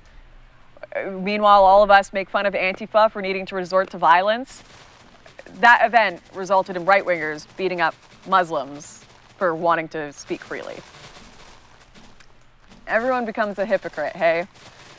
But that actually wasn't that was a terrible, terrible part of that event, horrible part of that event. But that actually wasn't one of the worst things that happened. After Ali Dawa got beat up, I think I mentioned, I think I've mentioned this before. I think at an early point in my life, I think the most disillusioned I'd become with conservatives were, because I would say in high school, I was like a conservative / libertarian. I think a lot of younger people would have been. You're kind of like a conservative / libertarian, because in some ways, a lot of them were conflated. But it was like my mom, obviously, Cuban immigrant, was in the Air Force, tells me all these great things about America, freedoms, anybody can do them, blah, blah, blah, blah, blah. And you'd always heard, like, there are so many ubiquitous phrases among right-leaning people.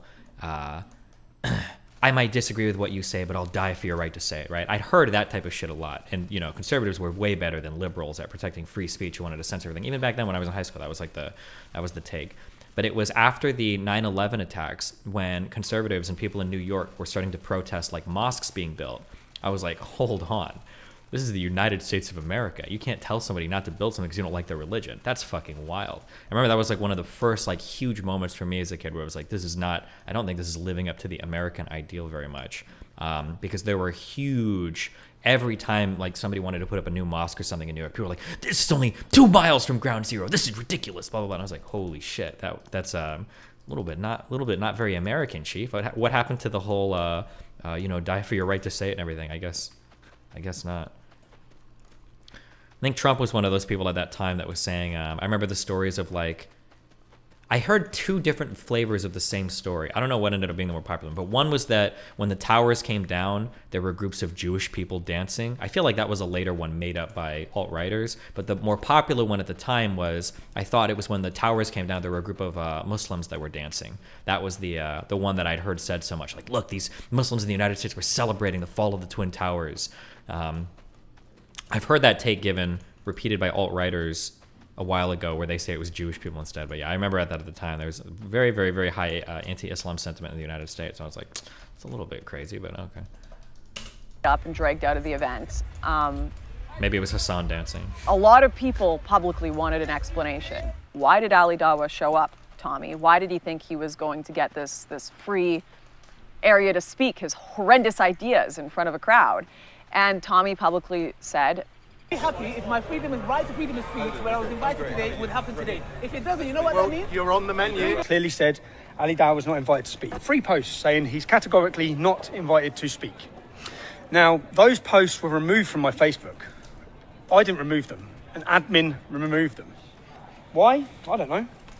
Was there any validity to the dancing claims that were just made up? On the day of, I think it was made up. Then somebody, I think, tried to say like there was a year anniversary where it happened. And I think there were like some people dancing or photographed somewhere, but it was at like a New Year's party like a few months later or so. I don't remember. But the original claim, if you've never heard the original claim before, it was basically that like either a group of Jewish people or a group of Muslims was dancing because they were either celebrating death to America or they were celebrating that their like secret plans to like bring down the towers worked or whatever. There's 50 million different flavors of that conspiracy theory. Just completely lied. I don't even dislike Tommy. I just dislike the fact that he did this stuff. And this is where I absolutely have to call out Tommy Robinson for posting completely fake news to his Facebook profile. In a video Tommy Robinson posted the other day, it says in the beginning, Mohammed Hijab assaults police. The description of the video says, Muslim MMA fighter turns up to provoke trouble at the Day of Freedom, and his film crew live stream him hitting a police officer. #own goal. That is completely disingenuous. He came out and publicly said, I would never invite Ali Dawa. Never in a million years. I would never invite that moron to come speak at my event. Lucy, you're lying, Lucy, stop. What do you mean I'm Everything you lying? said You said to me to delete the tweet because you wanted to introduce him. Go on, off you go, you fucking coward. I wish I had like the audacity to do something that's probably no, I didn't say that. No, what? No, I didn't. That's a good meme. In fact, not only did I not invite him, he was secretly invited behind my back by Lucy Brown, who is this horrible left-wing Antifa spy that is trying to destroy our movement. Base. Oh, where have we heard this story before, am I right? And he pinned all the blame for this on Lucy. If you haven't figured this out, we kind of got this with Nick's America First shit imploding a little bit recently. On the left, everybody is like a secret Nazi or fascist. On the right, everybody's a secret Antifa or FBI informant. Said she did it behind his back, was secretly working against him. Oh. It makes you question how long herself or others have been undermining the movement, conspiring or working together. We'll soon see anyway, won't we? But yeah, I should have took the warnings. Everyone tried to warn me. Everyone warned me. And what came of this was just horrendous. Lucy randomly just started seeing all of these tweets all over her timeline, all over Facebook, saying she was a disgusting whore, a snake, that she had betrayed the movement, how dare she, and just started panicking. I've talked to her about this 1,000 times, but it wasn't until 3 days later that she found out that Tommy had also fired her from her job. She'd given up everything. She was quite a successful photographer. Base she secret had firing. Really good opportunities. In her She sleep. was a young, beautiful girl I'm with sorry, that's not a funny. whole future ahead of her, and she had thrown it all away to work for Tommy because she believed in what he was doing, just to be fired out of nowhere so that Tommy could keep up public appearances. That, of course, I didn't invite Ali Dawa. Lucy was a secret snake that did all of this. And he obviously, to back that up, he couldn't just keep her employed. That would look crazy. People would be like, why are you still employing this woman who's a snake who went behind your back? So he fired her. He fired her to keep up the public appearance of this lie he told. That video of him saying he invited Ali Dawa exists. It's out there. But no one bothered to look for it. They just completely believed, once again, what their idol at the front of the movement, it's Tommy Robinson, how could he do any wrong? They just believed him and took a stand against Lucy. Lucy's life was destroyed. There's no other way of putting it. Absolutely destroyed. She had to go on to government assistance. She had a massive mental health collapse after all of this stuff that she sacrificed her life for. Everyone turned against her. She had to move back in with her parents, got extremely ill. That's what's gonna happen to Lanny after Xander Hall fucks her life up, guys. Don't let it happen. Hashtag save Lanny. Going to counseling, almost killed herself. She did nothing wrong. She did nothing wrong. And she kept trying to tell the truth and just say, no, like, we should have let him speak. That was the plan from the beginning, and no one believed her. They all took a stand against her. There are absolutely no rewards for people who stick to their values in this industry. No rewards. And these are people that are supposedly concerned about young white girls being groomed and raped, and they're speaking to you in this way. Yes, as a result of, standing up and saying I don't necessarily agree with this, or, I'm going to go my own way. I'm now, sort of living in a kind of situation where I'm sort of scared for my safety. This is something I really want to touch on because it's something I have seen repeat itself so many times. But after Lucy's massive mental health collapse, her life being destroyed by all of this, she still has stalkers to this day that threatened to kill her. She has people yell at her in the streets over her being the traitor to Tommy Robinson. All completely false. Of course, when left-wing journalists came to her and said, we care about you, we care about your side of the story, They we're just not want gonna the treat story. you that way. Having someone say that to her, of course she'd want to go speak to them and have someone who actually wants to hear her side, which perpetuates the lie. People see her now go speak to left-wing journalists and they say, see, we called her a snake. We said she was a snake. We called it, right? When in reality, she was driven to speak to them by a bunch of people on the right being horrible to her. Would you say he's far right? Like him or loathe him, he speaks on behalf of them. It's not about him in a way, it's about the people who he represents, and there's a heck of a lot of them, and they feel left behind. Yeah, and it's like a self-confirming prophecy, self-confirming prophecy. But eventually Lucy realized all the left-wingers that wanted to speak to her as well just wanted to use her for political reasons and then discard her, and she's been having a really hard time. A really hard time since all of that.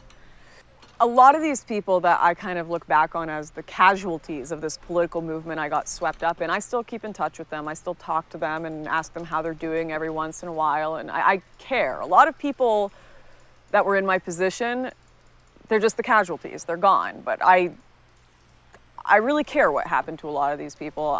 So I've still talked to Lucy every once in a while, and I spoke to her recently, especially letting her know I was going to film this. I asked, looking back on it, what do you think of these people like Tommy that did this to you? What do you think of, obviously I had my own experiences with this. What do you think of these people that just throw you under the bus for sticking to your values? And she wrote something that, it's like a dagger to my heart when I read it, but she said, personally, I think we stand as a mirror to their failings because they either gave up on their morals long ago or never had any in the first place and are surprised when someone with nothing to gain still stands up for what they think is right.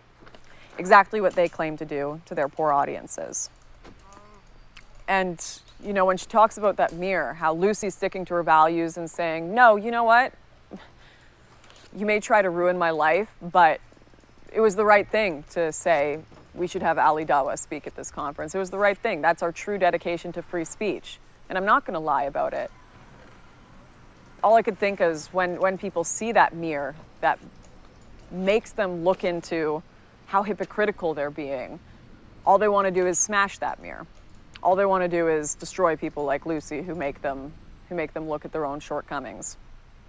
And God, it makes me, yeah, it's, had to watch it one too many times, happened to far too many people that I care about. Yeah, okay, I'm gonna take a break.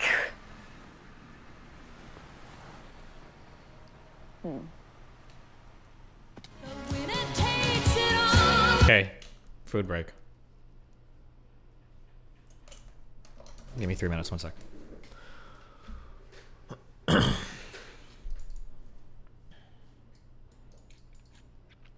It's interesting to see, and I know you said it a lot, but it's cool to see how truly principled and how much Ella sticks to her values, or at least appears to in this video, like dropping out of a free vacation because she doesn't believe in it and getting fired for it. Big difference for most lefties. I don't think it's like a political thing. Like, I don't think that like conservatives are more likely or lefties are more likely. I think it just comes down to like an individual person. I think that most people that are in the political arena, whether you're on the left or right, I think most people are here to just kind of like, it's like entertainment kind of. And the people in this space are actors.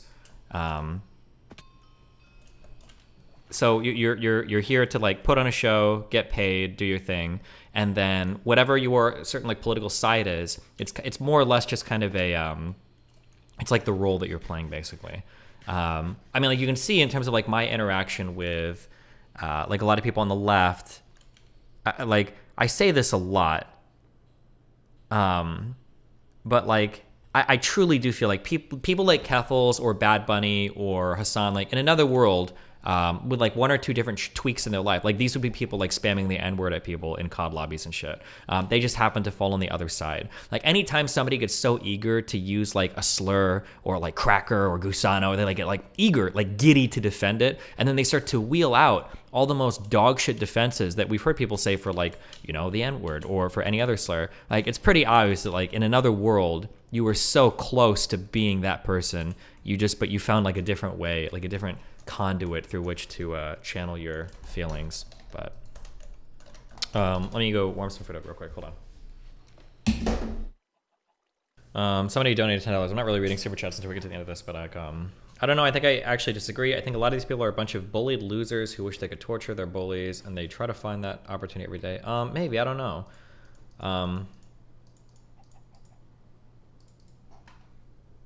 I don't know.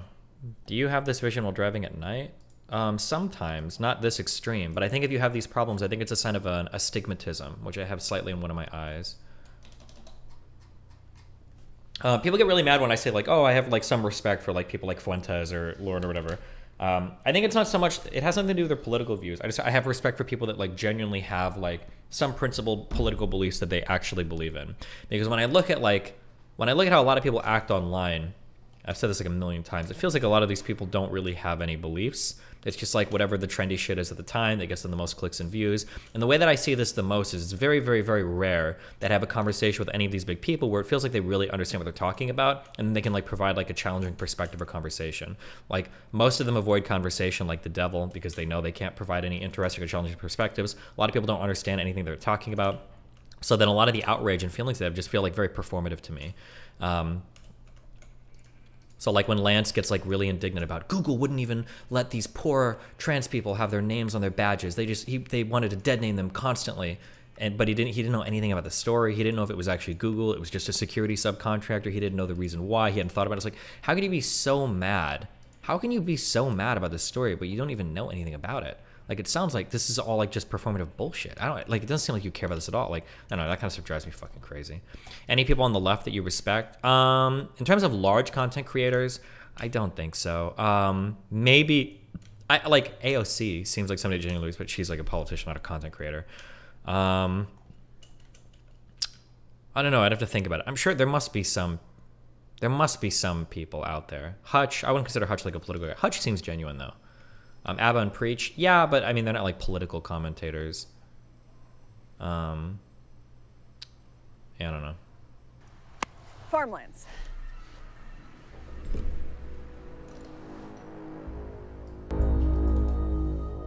I'm in South Africa to find truth.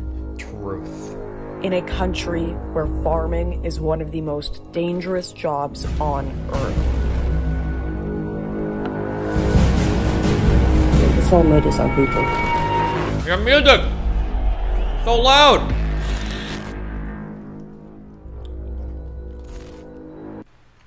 When I went independent, one of the main things I wanted to do was just real on-the-ground journalism. Like real stories, real people. I was getting so sick of the drama behind the scenes, so sick of the talking points every day in front of the camera with the teleprompter, right? And I just wanted to cover something real. And I kept seeing on Twitter all these people talking about a white genocide going on, children being tortured and murdered, whole families being executed and the government covering it up. And this just seemed like, why is no one talking about this issue? You have mainstream media companies with millions of dollars in budget that are not covering this at all. I'm not seeing it anywhere. So I spoke to Kaylin and George. Didn't have much money at the time, but we had enough for flights there and back. And we were like, let's just do it. Let's go take this crazy chance, see what's going on the ground and tell the story. So we booked those tickets, getting ready to go. And I remembered an old promise I had. Some of you will recall Faith Goldie. We worked together at Rebel Media. We had a great relationship, super close friends. She was like my mentor for everything.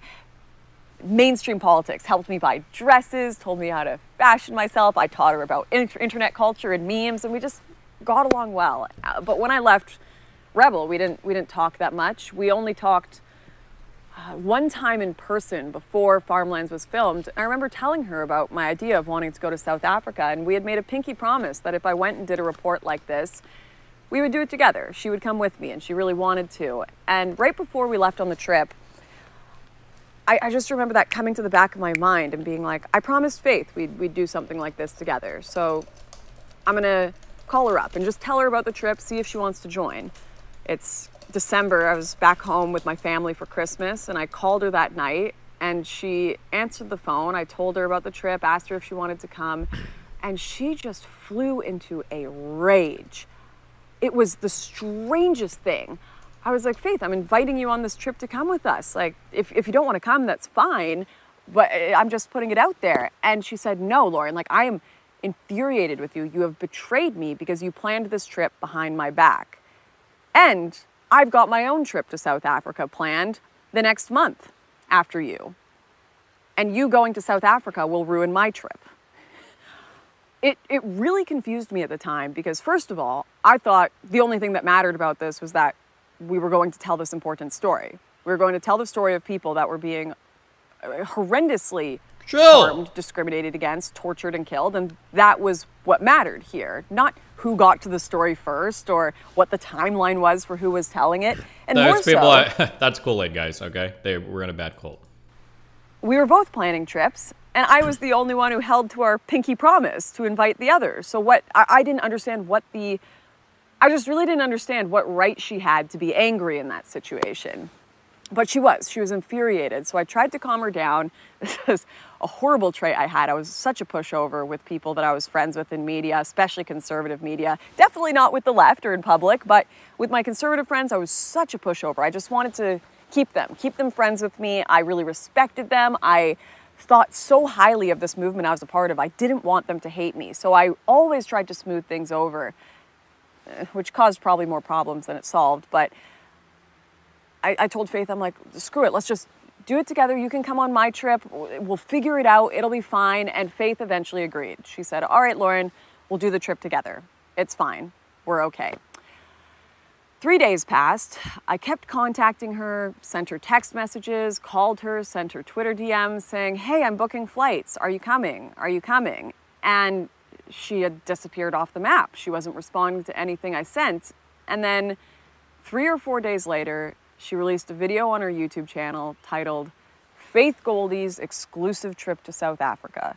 All alone, just Faith. I'm going by myself. I'm going to go uncover the truth. All of the things I had told her about that I was going to do in my documentary with her, she just published as her own little exclusive thing. I called her up and I said, hey, I thought we were doing this together. What's going on? And she said, no, Lauren, I'm doing it by myself. I'm getting the story. And if you tell anyone you're going as well, I'll say you stole the trip from me. What? Like, what? This whole idea of stealing an idea from someone else, from a story that needs to be covered by as many people as possible, didn't make any sense to me, first of all. I wouldn't care if we both went on the trip, if she went first, if I went after. It didn't matter. It wasn't about the exclusive. It was about getting eyes on this extremely important subject. But to her, it was about making sure it was Faith Goldie's expose. Not just an expose of the truth, but that it was Faith Goldie that got the story. And that was another one of those moments of meeting my heroes and wondering, do you actually care about any of this? Do you care about any of this? Do you care about people seeing it? Or do you care about people knowing you're the one that got the story? And that was really another one of those, there's so much What do we have to do to fuck over Lauren to be in her next manifesto, guys? There's got to be something. Brokenness in this political movement, so much brokenness. It really hurt. It really hurt to lose a friendship over something like that. It breaks my heart that you felt betrayed. I'm so sorry for even having the conversation by going alone. I hope you understand. I've wanted to do this with you since day one discussing it. I'm praying that you can forgive me for even contemplating the idea. Let me know when you're free to talk with me and the lads. We can include Matt as well. Let's create something amazing together. God bless. Damn, what a cuck. What a pushover. Especially one that I thought was a close friendship. But I said, I almost considered canceling the whole trip, genuinely, because I was so upset about the whole friendship thing and Faith hating me. But eventually I went back to Kaylin and George. We talked it over and we're like, no, like, this is an important story. We need to tell it. Faith can do hers. Wish her all the success in the world. I hope as many people cover this as possible. Let's just do it. Who cares if people say we stole the trip? It doesn't matter. What matters is that it's being covered. But we fly out there, land, waste absolutely no time, get in the car, we're sleeping on people's couches to make it work, saving pennies where we can, every single day, 24 hours working, collecting these people's stories. Just they're pouring their souls out to us, sobbing about family members that have died. We're speaking to politicians that are calling for the murder of an entire people group in this country, and no one is covering this story at this point, and we are blown away by what we are finding on the ground. Those of you who have seen Farmlands, obviously, you know. And of course, as soon as we published our first video on the ground in South Africa, all the little people on Twitter started tweeting out, Lauren stole this video, this was Faith's idea, this, that, and the other. But I'm thankful that at the time, it was just such noise to us when we were there in person, actually doing the work, right? So I didn't care that much until we were talking to one of the farmers who, out of nowhere, asked us, do you know who Faith Goldie is? I'm pretty sure I've seen you guys in videos together. She's supposed to be coming out here in a few weeks and filming with us, and we haven't gotten contact from her. Do you think you could get in contact with Faith for us, Lauren? We've got this huge drill planned. We've invited all of these different farmers. They've taken time off work. They've spent all this money to make this happen, and we really want this story to be told by as many people as possible. Do you know Faith Goldie? She's not responding anymore. She's ghosted us. And I told them, I'm like, I think she's coming. I hope she's coming. I don't really know. When I got home and eventually they got to doing that drill, Faith never showed up. She never showed up. All of these farmers took their time off to tell their story to her, and she didn't go because she couldn't have the exclusive. She made up some bullshit reason on Twitter saying I couldn't go because my security was Following months of planning a personal loan and countless hours in conversation with people all over the globe due to outside interference and ultimately a failure of guaranteed security on the ground, it saddens me to announce I will not be traveling to South Africa this month. Damn. Compromised, and then told her cameraman, a guy named Millennial Matt, to publicly tweet out that the security was compromised by me and my team, that Kaylin George and I had stolen her security, trying to get her killed in South Africa so she wouldn't be able to film her trip. And that's why she couldn't go to the country and do the documentary she planned on doing. Obviously, none of this was true. We didn't have security. We couldn't have afforded security if we wanted it. Not only that, we were purposely trying to help her. We left out things that we didn't film for Farmlands because people told us, oh, we want to show that to Faith. And we thought she should have some exclusives too. We want her project to do well as well. But she decided to cancel the whole trip, lie about why it was canceled, because she could not have the exclusive. Gatekeep, gaslight, girl boss. True. I sit there and I watch these people on social media talk all day about, I want to help my people. I want to save the West. These farmers, I truly care about them deeply. And as soon as it gets down to brass tacks of, oh, you might have to share the story, that's too much. That's too much. The only people who lost out in this were the farmers on the ground who didn't get their story told as much, who showed up and took weeks off work to go and help Faith, who ghosted them. Those are the only people who lose out on this. Who cares if there's kids being boiled in a bathtub if Faith Goldie can't have the exclusive and get the numbers for getting it first? Like, it made me so angry, and it still makes me so angry to this day that that was what was so important to people. That was what was so important to way too many people that I worked with. And publicly, you know, for their audiences, they make up all these lies and reasons of why. Painful, really painful. And getting back and obviously seeing on Twitter repeatedly, specifically Faith's cameraman, tweet and tweet and tweet saying Lauren is a fraud, she's lying, she tried to get us killed, because Matt was genuinely upset too, her cameraman. He genuinely believed they were going to go help these white farmers. And the only reason they couldn't do that was because I had tried to sabotage their whole trip. And it wasn't until many hours of conversation with her cameraman and sending him all the information that he realized, oh, Faith is lying to me. Thank you for not just blocking me and trying to get my side. I do appreciate it. This is all honestly news to me, and it has me question a lot of what I've been told by Faith, including weird personal information about you that I am not sure is even true. I'll delete the South Africa tweets, Lauren. I was misled. Thank you, Matt. I really appreciate it. I'm still trying to reach out to Faith, figure out what's going on, because this is super out of character for her. And I'm glad at the very least this nonsense can be cleared out. This is why you got to take the D approach, okay? When people start doing weird fucky shit, you just don't trust them ever. There is no seeking clarification or I don't know what they're doing. I know what they're doing. They're doing some weird, selfish, fucky shit. Thank you for sifting through all this BS with me. I was told a heap of rubbish and now I feel silly for ever believing in this first place. I really apologize. Any drama my tweets may have caused. I was missing. I think you deserved it. Also, wait, what the fuck? What's going on, guys? Is the USD just getting way too strong, or is the euro losing a lot of value? That's pretty fucking wild. Not good, guys.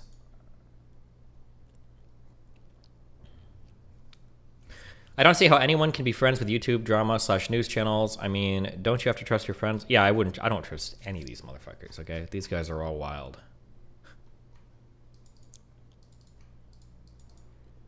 Check the pound. Jeez, yikes.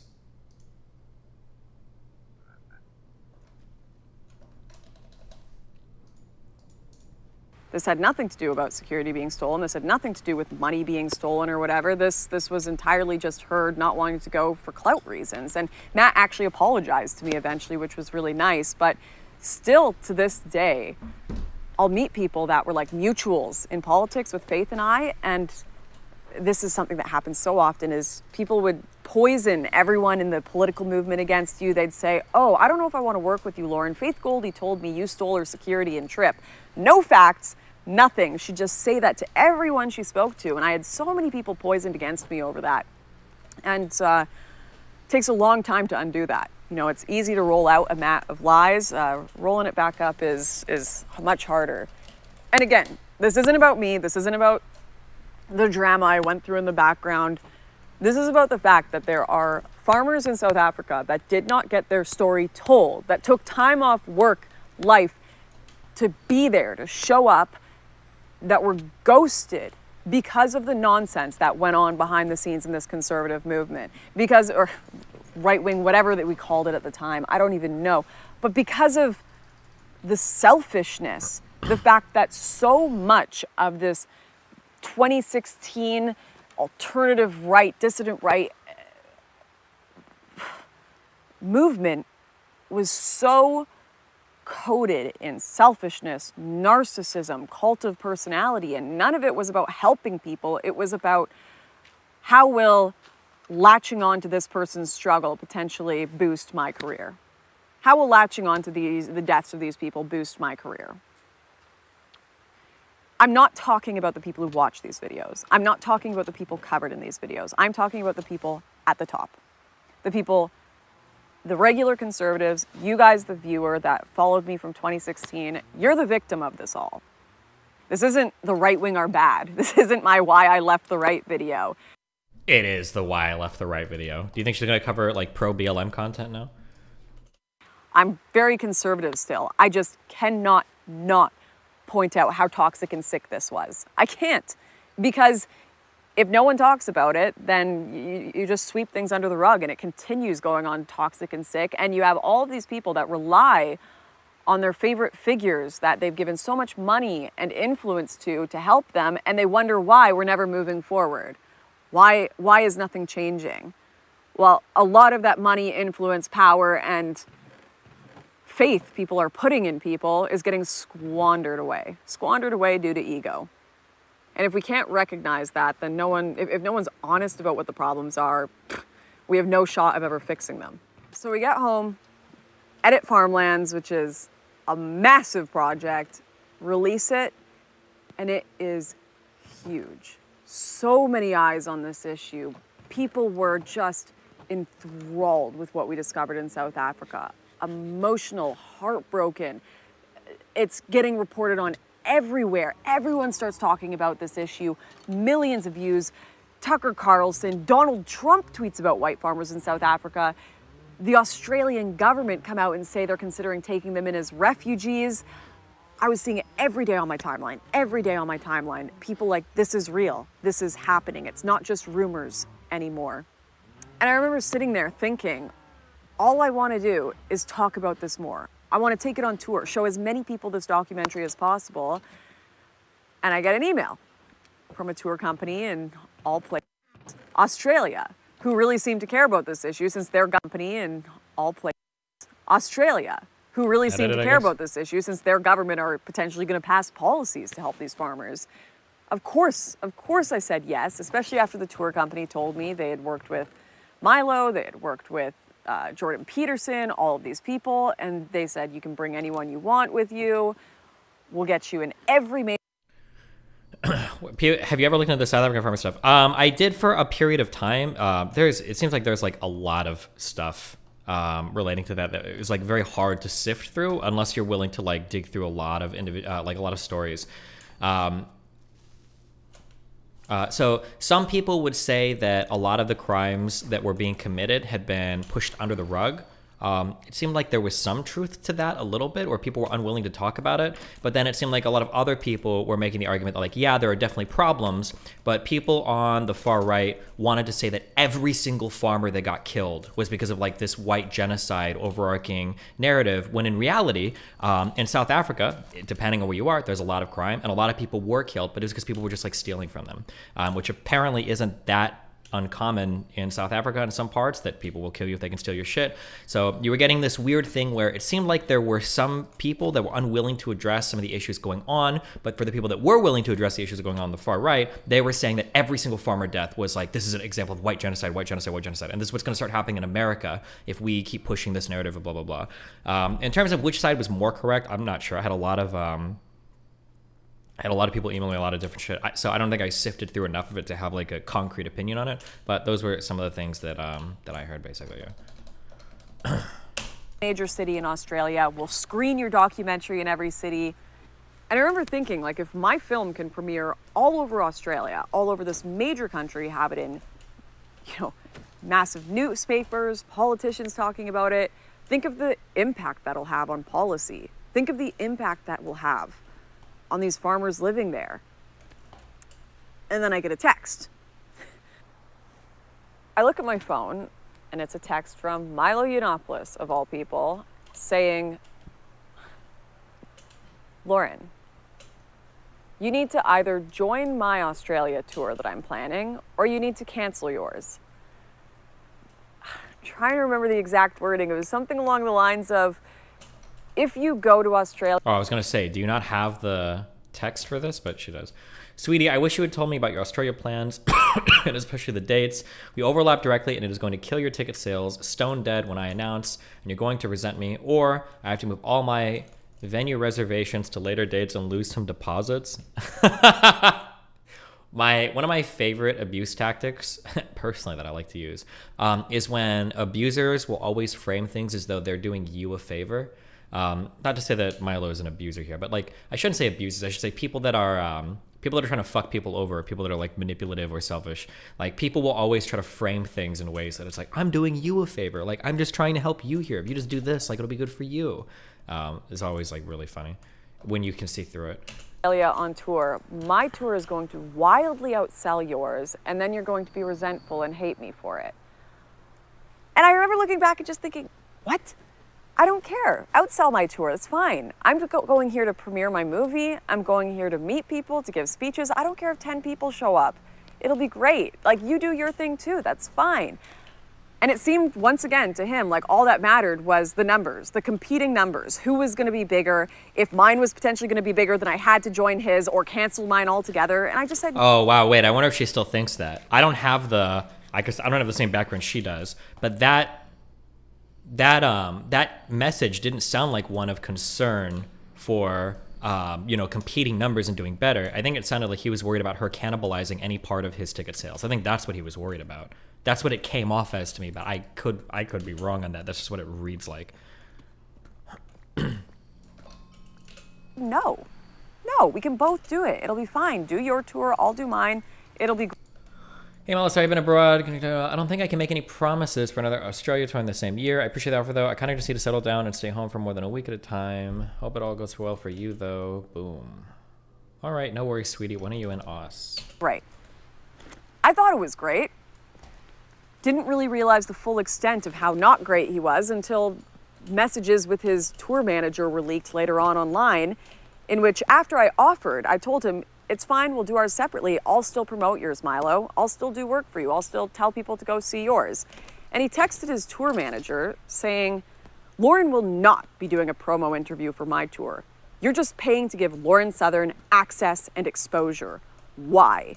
She fucked us deliberately doing her tour on the exact dates I told her. Why would you do this? What are you thinking? The answer is no. It's not happening. Fucking ridiculous. This is my tour. That means if we are spending money on original content, it features me, no one else. I'm the star. It's my show. You need to get used to it. I didn't steal his tour dates. I was invited by a company that had set dates, said yes to them before I ever heard from Milo. But more importantly, I remember seeing this and just being, once again, in this position of what the fuck?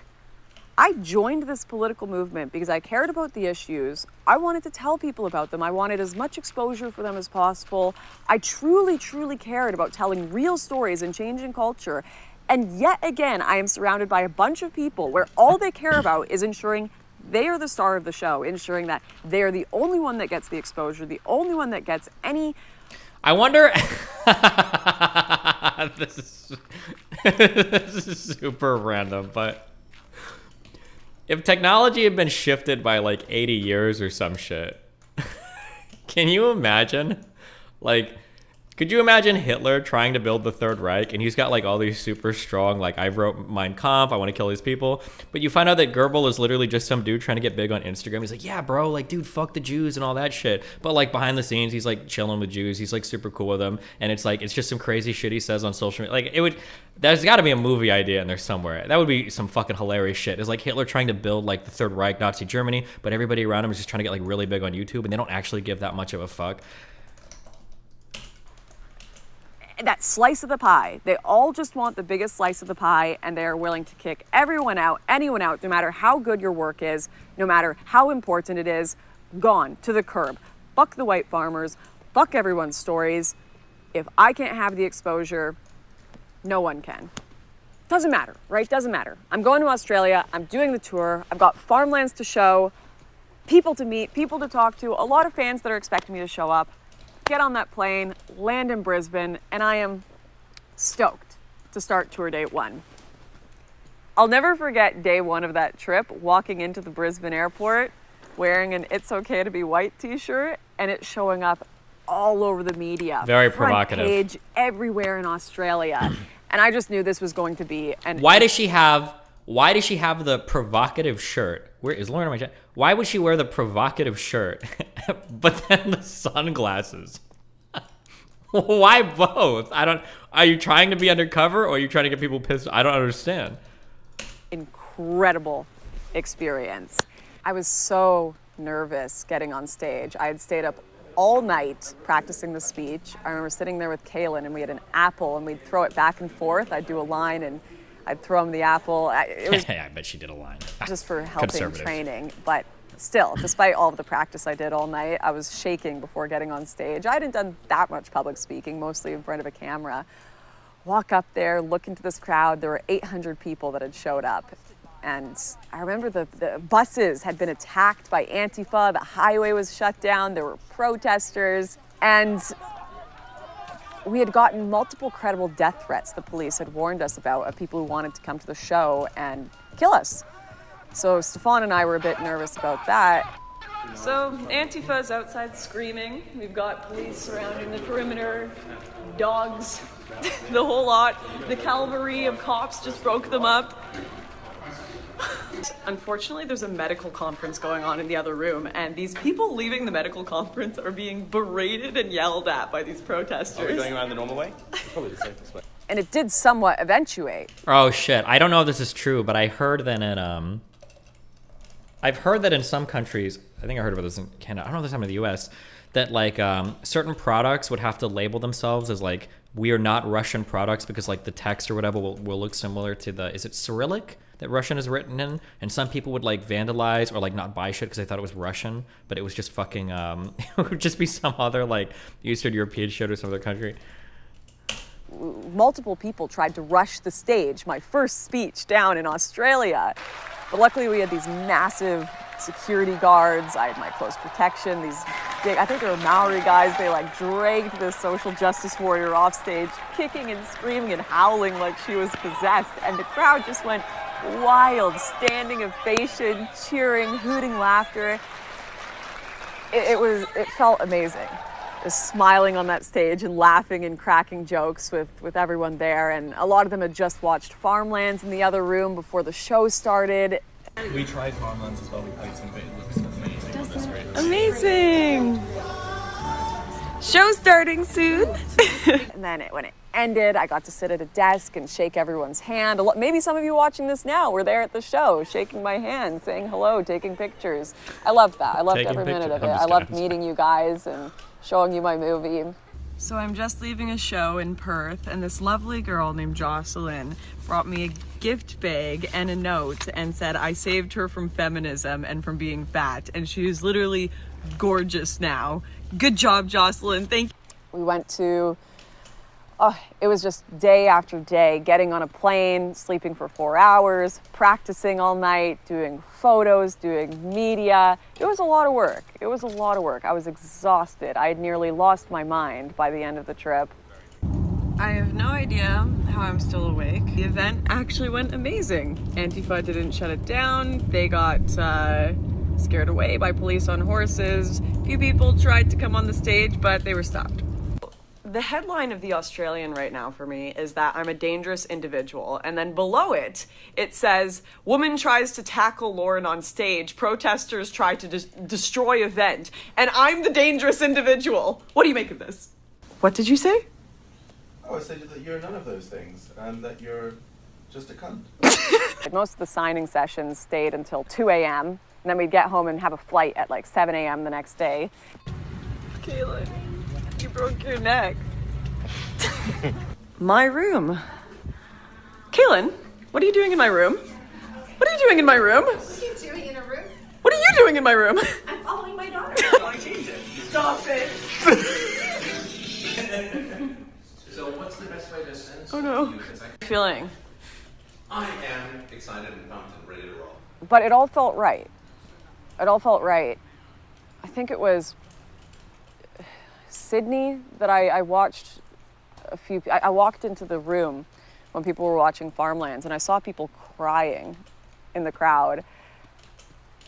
And it was that moment that I was like, this was all worth it. This was all worth it, this whole trip. That's how I feel like when I make girls cry. You know what? It was a long journey, but we got it. I'm just kidding.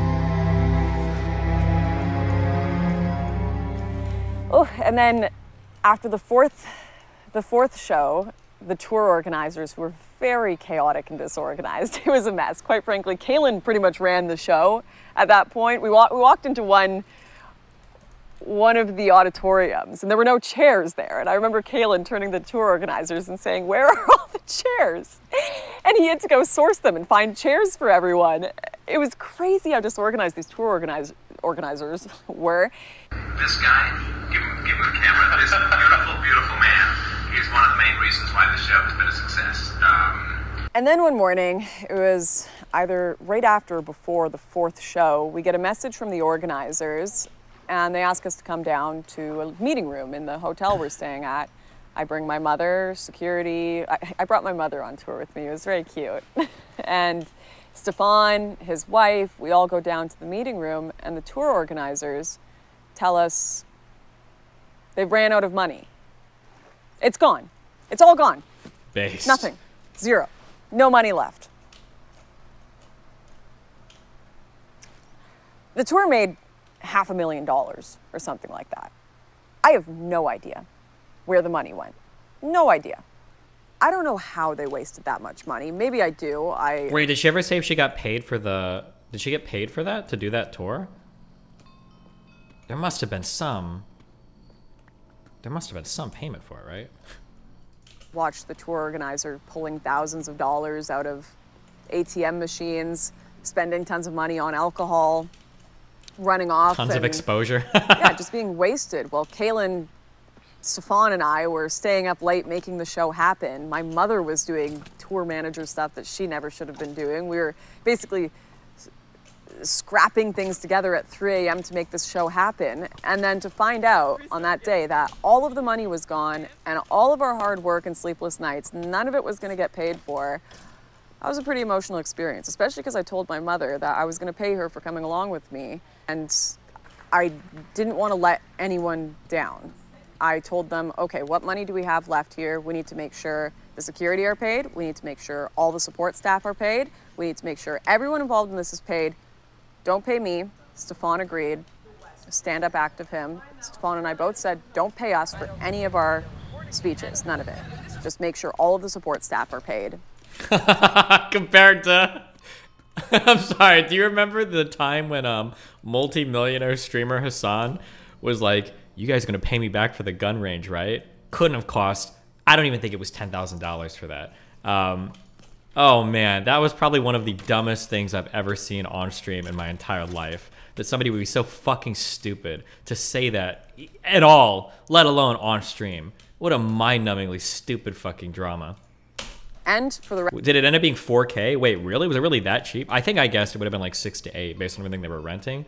But Jesus Christ, Hassan. What a yeah, and then they try to play it off because they all were like, they're still desperate like Hassan Clout simps. And they're all like, oh, he was just joking with us. It was a joke. Like they're all being like held hostage by his view count. Jesus.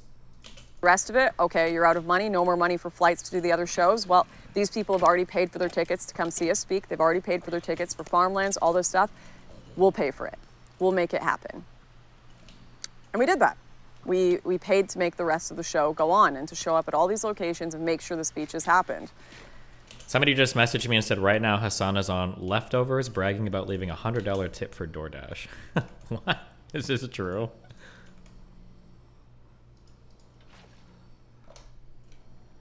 And like that, I don't say that to be like, oh, look at what a good person I am. I just want you to know this is what matters. Oh, not to right me. now, but apparently you guys he who said bought that tickets recently, to those sorry. shows, farmlands, getting as many people to see that as possible. It was not about, oh, am I going to outsell Milo Yiannopoulos and get more money? Am I going to get really crazy numbers on everything? The numbers only matter because I want people to see the story, not because I'm going to make money. I don't understand the backstory. Why is it ridiculous that he asks for his money back? Did he pay for everyone to go to the gun range or something? It's the, well, the funny thing is that like, how do I, okay. As a fellow member of the upper middle class or upper class, I don't know where my income puts me at now. If you're going out with a bunch of friends to an event, I feel like it would be a pretty big social faux pas to be making so much money and then to like at that particular point in time bring up like, hey, you're gonna pay me back for this, right? Or am I getting paid? Like, if you make that much money, like dropping $5,000 to $10,000 is not a big deal for an event where you're also streaming and making a fuck. Like, you probably made that money back in a day, at least, right? How much of this do you actually believe? I mean, Lawrence Manifesto. I'm tempted to say, well, why we should get on camera and lie about all of this, but I've seen people, Fedmeister, seen do dumb shit in the past. I feel like she could use more receipts in this. Like there could be like more text messages or whatever to prove parts of the narrative. She could be lying about things. I mean, I don't know. I would expect her not to, but I mean, I'm always going to be cautious these days because people lie about like insane shit all the time. But I mean, I would hope she's not lying about it. But then also, like, when I'm looking at, like, some of the people she's talking about, like, fucking Milo, like almost anybody could come to me and say, like, Milo Yiannopoulos is, like, a huge snake, here's my story, and I'd probably almost just believe them. Yeah, that's probably pretty reasonable, you know? But by getting this straight, he invited everyone out to the gun range to stream for content and then asked them all to reimburse him for it. Well, not exactly that. I think they all agreed to do a gun stream, and it sounded like he was the one that used his card at the time to, like, secure it or put down the deposit or something, and it wasn't 100% clear who was going to be filming or who was going to be paying for what, I guess, but he was trying to check at the end and make sure he was going to get paid back for it. It was just, but it's just that just when you're making that much money, it just seems like such an inconsequential thing to care about, especially when you're making that much money that day streaming it. But it seemed like really tactless. And I didn't complain about it. Something that needs to understand. Yeah, I don't know how else to explain it, I'm not sure. Especially bring it up on stream. I didn't make a video talking about how hard done by I was by the tour. In fact, Stefan and I sat down and we said, we don't want this to overshadow how important this moment was. We don't want this to overshadow this crazy cultural media shift we effected in Australia. So we just won't talk about it. We won't tell anyone. We didn't get paid for anything. We won't sit there and try to claw back every bit of money back from these organizers, hire lawyers, go after them litigiously. Never did any of that. I just moved forward, worked on my videos again, and went off to make another big documentary. That was what was important. Not about, you know, getting back the people who had wronged me or whatever. Genuinely, I don't know what has happened with their lives. I hope those tour organizers are doing fine, moving on. Obviously not great. Hope they don't do that to anyone else, but None of that stuff was ever what was important to me. Now we're at the everyone arc in Lauren's life, and I need a break for water. Spit out all my coffee crying because Brittany and I are at rock bottom right now, like we're rock bottom. Yeah, the rock bottom where everything's funny. The only thing that could make this worse is if we were dying. Yeah. I have a feeling that From the moment we're born, we're dying, guys. meeting going on beside us of all these men in business suits, and they're probably like, oh, like classy young ladies, and then like 5 minutes later, it's devolved into like Kleenexes and like crying. So at this point, obviously, I am like, F everyone. I hate everyone in politics. I'm not gonna associate with any of these people. I can't trust anyone. I need to just hunker down, have people that are good around me, people that want to do real work and aren't just sitting here doing infighting and drama and clawing for more fame. So I make a video saying, listen, I'm done. Lauren in chat said, I was the sound guy. That's the problem. I listen to all my music at deafening levels and probably should have had someone else edit this lymph out. Oh my God. That's why we're having conversations. It seems like you're being a bad faith piece of shit, but you're just not hearing what I'm saying. That must be the case. Copium. With YouTube, I'm just doing documentaries. That's it. What's the biggest issue at this moment? The cultural peak, the mass exodus of people over the Mediterranean, from Turkey, from Morocco. Who is covering that on the ground? Who is actually looking at it from the starting points? Who's going to Turkey to where these people are beginning to walk, to get on boats? No one is covering that. It's all just the mainstream media with all of their crazy slants saying every single person coming in is a refugee. There's no bad people, no ISIS members, no economic migrants. And if you question any of this, you're a bigot. Of course, that's never the full story. And Kaylin, George, and I wanted to cover it the proper way with some real nuance and investigation. So we make our pitch, tell everyone we're filming Borderless. And what are we working on? We're working on a new porn film, which is going to star... Stop. It's going to be really good, and it's not porn. Making a website right now. It's migrant porn. Look at all these DVDs. Get wonderful donations from, I'm sure, a lot of people who are still subscribed and watching, and thank you so much. Like that meant a lot, that people still believed in me and wanted me to keep doing documentaries, even if I wasn't doing YouTube as much. And get on a plane, head to Greece, where they've got one of the largest migrant camps in the world, Moria. On a flight soon, but I figured I'd just kind of show you my packing so far. The boys needed a bunch of equipment, extra propellers and batteries for the drone. Even her boxes of stuff are black. Lauren, you need more color in your wardrobe. More batteries for the Ronin. If you don't know what the Ronin is, it's like a... it's that thing that holds the camera that makes sure it's all steady shots. So wait, we're gonna put chocolate bars on the end? This is George's fitness plan. Yeah. I'm going on a ridiculously long trip and I managed to fit all my clothes in there. Get on a boat, take it over to Turkey, and I'll never forget those nights we spent patrolling the shores, speaking to olive farmers at 3 a.m., sitting in a car until 7 a.m., until sunrise, trying to stay awake, having coffees, pushing each other, stay up, there might be migrants, just waiting on all of these shore banks every day. Is she considering the... I'm sorry, never. We don't even have a bag. I don't know. My bag's packed. They're arguing about which camera is packed more compact, and they're having like a proper row about it. Well, look, his isn't even in the fucking bag. I don't need to engage because I have nothing to prove, like George. Yeah, alright. Terrified, because some of these traffickers have AK-47s, some of them have guns, but we are like determined to get this story. Oh my gosh, we were insane people. Turkey, like, they jail more journalists than North Korea. If you get arrested in Turkey, you are done. And we're sitting there going on migrant trafficking routes, walking with them, filming them, getting ourselves majorly implicated. And we did actually eventually get arrested, and we were facing years and years in Turkish jail, but that is a story for another time. Oh my gosh, we were idiots, but we were idiots with a cause. We were idiots that really, really believed in what we were doing.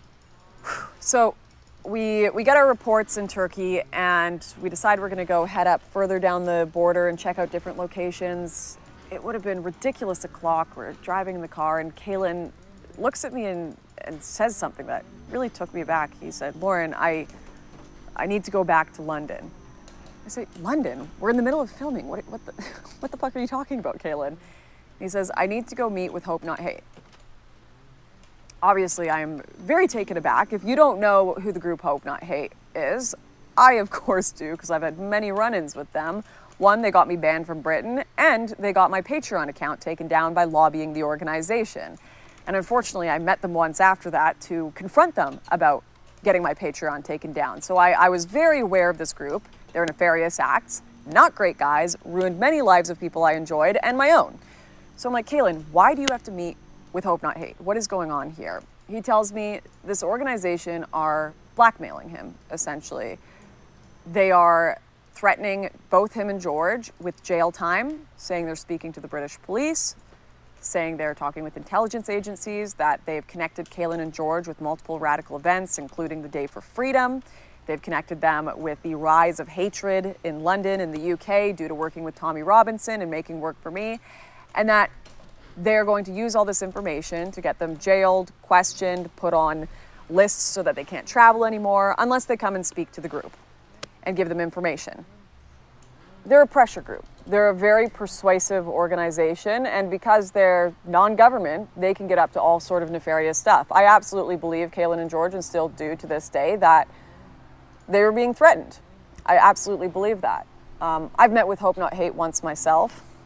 A lot of you know, but you don't know the actual context, as I mentioned earlier. And right after my Patreon ban, I was invited to meet with them, and I accepted it under the sole condition that I called multiple friends of mine that were in politics. I called Brittany Pettibone and told her about it, and then I called a journalist with Breitbart and told him I was meeting with them, and I intended to record the entire meeting to try to expose that Hope Not Hate had in fact lobbied Patreon, because Patreon were not being so upfront about being lobbied, and they didn't want to admit that it was a NGO that pressured them rather than their own policies. So we went Okay, Jesus, hold on. This guy keeps coming in chat. Destiny, too scared to answer, I guess.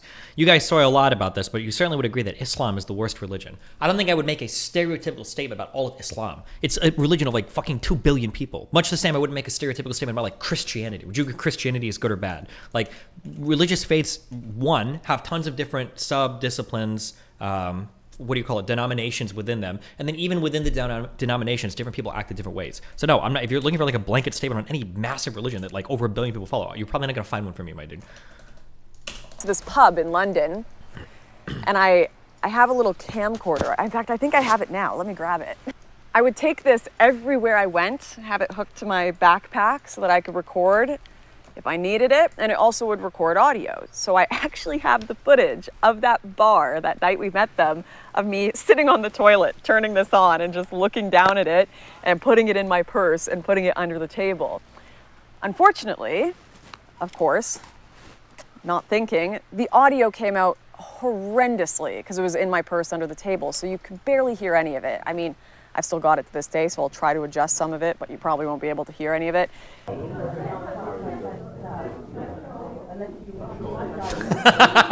Sorry. We got into a yelling match Nice. over political disagreements and stormed out of the pub after an hour. Never met with them again. Never again. We had that one meeting, and I actually ended up using it in my court case against Patreon later on. Kaylin and George then tell me, like, listen, Lauren, we have to go meet with them. We have to try to smooth things over. We're terrified. We're not going to be able to travel anymore. We're going to go to jail. We don't know how we're going to smooth it over, but there is absolutely no way we're going to compromise you. There's no way we're going to compromise Tommy. And it's important to mention that Kaylin and George were not just working for me at this point. They were working for Tommy. They were working for Stefan Molyneux. They were working for Alex Jones. They were working for a ton of people. And they were like, listen, we've told Tommy about it. It's all going to be okay.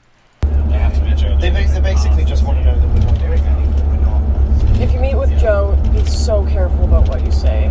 Oh, of course. Well, look what's happened now because of bullshit I've said. Hold on, my Hope Not Hate handler is calling me right now. Would they have been recording me when we went in? If they were, you were super defensive and you were basically just arguing with Nick. So there was no... You recorded them anyway, didn't you? Yeah, there was nothing... I don't have the recording. Recording it when you said what? There's this left-wing organization called Hope Not Hate in Britain, and they basically like full-time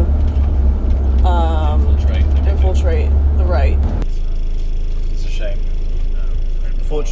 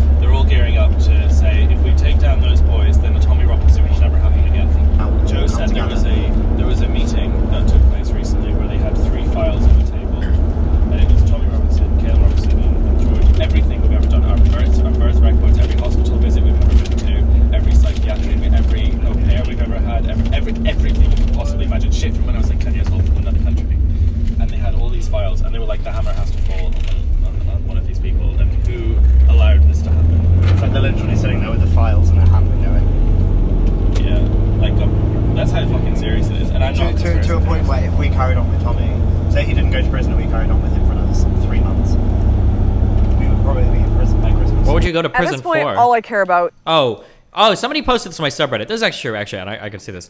Yo, the one thing that America does so much better, I've said this a lot, and I'll say it again, thank fucking God we don't have dog shit fucking hate speech laws in this country. That is one of the few things where when Americans are like, we're freer than you guys are wild. People in the UK tweet the N-word at somebody, you go to fucking jail? That shit is crazy. Holy fuck. You guys are wild over there when it comes to actual hate speech laws. Which is funny because you guys have the hate speech laws that I think conservatives in the United States sometimes think we have, but we don't. But Jesus. Is my movie getting done? And as long as they're not causing any trouble, as long as Tommy knows. Not the average person, you dickhead? Wrong. No, that is not true. It is the average person. It happened the last time there was a football game. There were like average random people would like tweeting out like calling some football player the N-word, and they would like get prison time for it, or they'd get big fines for it. It isn't just celebrities or people that drum up like violence or whatever. I'm pretty sure like on the books in the UK, you have actual hate speech laws to where if they can prove that you tweeted out something, like you can get fined or like get jail sentences or whatever for it. Like it's insane. Jeez. As long as they're not actually compromised, I just care about Borderless. That's my baby. That's my project. That's where my focus is. It did get done. It did get filmed. Everything was fantastic. Kaylin and George were risking their lives with me on this trip. I'm sorry, maybe publicly you guys don't believe that they were not compromised, but the guys almost went to jail with me for 5 years. I think I've got a bit of a better insight. Fast forward, we're in LA, we're filming the last bits of Borderless, the introduction, conclusion, all of this. Seeing this guy I really like, life is starting to get a bit more normal. I'm seriously considering leaving politics at this point because everything is so messy and so much of my visions of what I thought the conservative political world would be, so many of my visions of how I thought people would be, and you know, I obviously believed everyone was as passionate and genuine as I was about wanting to change things, about wanting to save the West, all this stuff, right? I had been so black-pilled.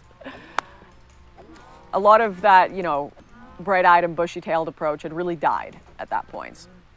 So I really was seriously considering quitting and taking a step back or changing something. And out of nowhere, while I'm sitting there in my friend's apartment in LA, I get a call. Calls are never good in my life, it seems. From Tommy Robinson, the ghost of Christmas past, right? I'm like, what is Tommy doing calling me? I haven't seen him in ages. I've been banned from the UK, right? Pick up the phone, and Tommy is frantic, saying, Lauren, did you know that Kaylin and George are working for Hope Not Hate? Have you heard of this? Do you know? And I'm like, Tommy, like what are you talking about? And he's like, he starts telling me, oh, Kaylin and George were talking to Hope Not Hate this day and that day. And I'm like, you know this. I know you know this. We've talked about it before. You know, you've met with Hope Not Hate, Tommy. You've met with Nick Lowe's before. Well, he starts having these conversations with me about Kaylin and George's actions that it was a very strange conversation. It didn't seem real because he was talking about a bunch of stuff that he already knew. A bunch of things he already knew, was aware of, and repeating them as if he didn't know them. And I got a bit of a creeping suspicion that this was a setup call. It wasn't actually a real conversation I was having with Tommy. So I asked him, Tommy, are you recording this conversation? Is there something weird going on here? And he goes, no, Lauren, I would never record our conversation. That's bizarre, no. For the few people that are aspiring actors in this space or or any other space, always assume every convo, whenever you're typing things, especially when it's with intimate parties and you're like, this will never leak, always consider like, how will this look if it goes public? How would this like always be considering that? It is so important to always be considering that because the exact type of stuff that you think would never leak is probably going to be the type of stuff that if it fucks you will be the stuff that gets leaked, right? Always be aware of that. Like motherfuckers will record everything. You should be recording conversations that you think are going to get dicey. Just always be aware of shit like that. Of course not. Joke's on me. I didn't think about this for months and months afterwards until it came out that Tommy was in fact recording our call. And he was doing it because the BBC were planning a massive expose on him. It was cocaine, hookers, I don't know. I never kept up with the whole drama. But essentially, Hope Not Hate were trying to use the blackmail they had on Kaylin to get him to go and do this BBC documentary exposing Tommy, but Kaylin had warned Tommy about the BBC documentary because, as I said, he was telling Tommy the whole time about everything going on. And so Tommy wanted to, by any means necessary, stop this BBC documentary from going to air, including secretly recording people, including getting pre-recordings of the BBC documentaries, courtesy of Lucy and Kaylin helping him out. Wait, pause. You may be wondering why Lucy Brown is helping Tommy at this point. Wasn't she excommunicated, betrayed by him? Yeah, she was. But when the BBC and Hope Not Hate reached out to her to get her to throw Tommy under the bus for their film, she decided she hated them more than she hated Tommy and approached him with the idea of secretly infiltrating their whole project. I've just included an excerpt from a response she sent to Nick Lowe's from Hope Not Hate when he questioned her as to why the hell would you save Tommy after everything he did to you?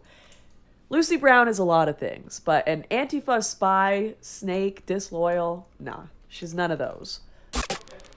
And it was all just such a mess. The way the BBC were behaving was incredibly unethical, blackmailing people to get subjects in their film, using Hope Not Hate, an NGO, to work with them. That's the reason it never went to air. But then Florida's a two-party consent state. Does it matter to you who's recording convo? I don't ever give a fuck about the law when it comes to recording conversations. Would I ever risk my reputation because it might be illegal to record a fucking conversation? Fuck that. I'd rather take the penalties and exonerate my character, right? You can pay a fine or do whatever you have to do through court, but you can never get your name back. The behavior Tommy was partaking in to try to explain to the public and to try to stop it from getting released was also completely unethical. He included spliced up recordings from my call with him that were completely out of context, where I said, hey, yeah, I met with Hope Not Hate, so did you. And it was just this short meeting in 2017 where we had this massive blow up confrontation and I never saw them again. Cutting out all the context to that and only including I met with Hope Not Hate. Trying to make it seem like there was this giant CIA plot against him, including myself and all these other people that weren't actually involved at all. You're aware they've been meeting with them regularly? I've met Joe too before. Yeah, I know that Kaylin and George have met with them before. Continually met with them? When you was doing your Borderless documentary, Hope Not Hate flew out to Italy to meet them? I don't know what they were talking about, but for the most part, I think they're just afraid of them. It was all a very, very strange time, but oh my gosh, did that cause the rumor mill to start talking about how I was a secret Hope Not Hate spy? True. It made me really sad too, because I would have been perfectly willing to speak to Tommy just in an interview on camera and tell him, oh yeah, no, I disagree with what the BBC is doing. I think this is wrong. This is what happened. Tell him the whole story. Would have been completely happy to do all of that. But it can't just be, a complex story of exposing what the BBC did wrong. It had to be a total victory for Tommy, even if that meant destroying the reputations of me and everyone else around him, as long as it was a total Tommy victory. And it was the same shit I had seen over and over and over again, from Milo to Ezra to Faith to the tour managers, over and over again, just people screwing over everyone around them to save their own ass and not telling the full story to their audiences, not explaining what had happened because it's too complicated. So they need a simple story where they're just the good guy and everyone else is villains. And this is the point this has all been leading up to. It's still hard for me to even think about or talk about today, but Borderless is published. It's done really well. People loved the movie. We've had some massive exposés of criminal behavior from NGOs, incredible on-the-ground interviews with human traffickers. It was really a beautiful thing. I'm really proud of that movie. But I'm sick. I'm tired of politics. I cannot stand all of the backstabbing. I cannot stand the behavior, the selfishness, all of it. And I think it's making me a worse person too, because I'm at the point where I can't even talk to people or make friends or trust anyone in this world. And I don't want to live like that. I don't want to be like that, right? So I just want to start a family. I just want to start a family. I was actually married at this point when Borderless was released. Nobody knew that. And my husband and I had decided to have a child. And he's Australian, so I wanted to be able to go to Australia, visit family, of course, and see family, but there was one problem. because of everything I had done in politics, because of all the activism I had done, South Africa, borderless, all of it, I had been put on a list called vacuum. It is typically for criminals and terrorists that can't travel to other countries because they've got a record that won't allow them to enter other countries. And I had been put on that list due to my political activism. And it meant that I couldn't get a visa to go to Australia. And I had been advised the only way that I was going to be able to see my family, grandparents of my child, was if I quit politics altogether. So what I kind of expected to be like a slow trickle out, calm down, maybe do a few videos here and there, but settle down out of the political sphere, ended up being a full cutoff. Just publish a letter and say goodbye to everyone. Shut down all my social media, shut down my subscription site, all of it, instantly. Otherwise, my visa was going to be rejected and I was never going to be able to enter the country. And that's what I did. Right after Borderless came out, published, I'm leaving, I'm quitting. Just a nice little letter I emailed out to people and said goodbye. Said I wanted to focus on family. I didn't talk about why. I didn't tell anyone about the Australia vacuum stuff because that would probably jeopardize my visa too. I couldn't publicly discuss, you know, those government affairs and problems. And I was lucky enough that right after I published that letter, I did get a response that said, I'm not skipping parts of the video. You put the whole video out, so we're watching the whole video. Stop spamming my chat. This has been accepted. You're allowed to visit the country now, but it's on the one stipulation that you have quit politics and you will never violate any of our character assessment standards again. I kind of wanted quitting to be on my own terms, which made me sad because it wasn't on my terms. It wasn't really on my terms. It was on the government's terms. I definitely feel like the end of my political career was stolen from me by that. Sorry. It's really nice to tell people what actually happened. You know, I think a lot of people, especially like a lot of my biggest supporters, they felt very abandoned. They felt like I just disappeared and left them and I didn't give any explanation, but it wasn't because of that. There was a lot more going on in the background that I never spoke about. There are definitely times where I wish I could go back and tell myself never to go to that conference, to just stay in the army. I don't think I would have believed me if I told me what happened. I don't think I would have believed governments would stop people from entering countries and seeing family just over their political opinions. Maybe over terrorism, extremism. Like, I can't even visit. It's not even immigration. It's like I can't even visit people that I love anymore in many countries in the world just because of my opinions that are held by most people in these countries.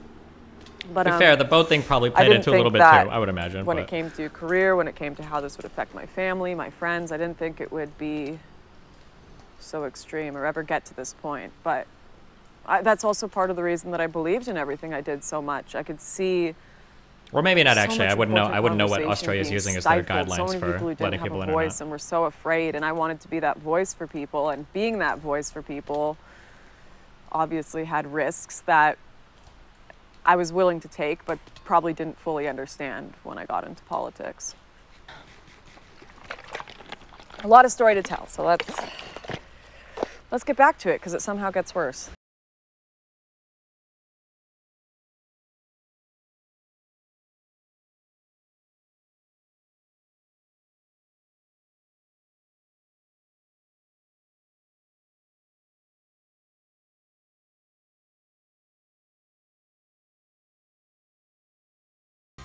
So then I've quit, I published my letter, I'm gonna go be with my family, and then I get a text from Milo Yiannopoulos, which if you've been paying attention so far is never a good omen. Milo calls on the phone and he's irate about Kaylin and George, and I just don't care at this point. I tell Milo, listen, I'm married, I'm starting a family, I've got these visa issues, I can't talk about anything, I can't be involved in anything publicly, please just leave me alone. He is so angry though, he is going off saying, Lauren, you need to help me, you need to do something for me right now. If I were in a room with Kaylin and George, I would put a shotgun in their mouths and I would blow their brains out right now. I hate them and they need to pay, and you are going to help me with it. Lauren, us beautiful people, he would always talk like this, it was so strange. Us beautiful people, if people attack us all the time, they're always after us, aren't they? And Lauren, I have all of this horrible gossip about you from ugly women that are jealous of you. His words. And I would hate to have to publish it because you didn't want to give me any blackmail on Kaylin and George. All I need from you is a disavowal. All I need is for you to tell me that they stole things from you. They stole from you, didn't they? They stole equipment from you. They scammed you. They're just horrible people, aren't they? And all that kept flashing back into my head was that conversation about Alum I had years ago, where he told me Alum was a secret Antifa spy and this horrible, evil person that needed to be taken out. And all he needed was a little bit of blackmail on him. It brought me back to Margaret. Lauren, don't you remember what an awful person Margaret was? Stole all the privilege grant money. Oh, and then it turns out Milo actually had the privilege grant money. And I was sick of it. I wanted none of it. I was like, Milo, no, I'm not going to give you blackmail. Wait, so did he really just get away with the stealing all the grant money? Did nothing ever come of that publicly or privately or legally or anything? Did you know that Milo is selling Virgin Mary statues on some Christian infomercial channel now? Is that true?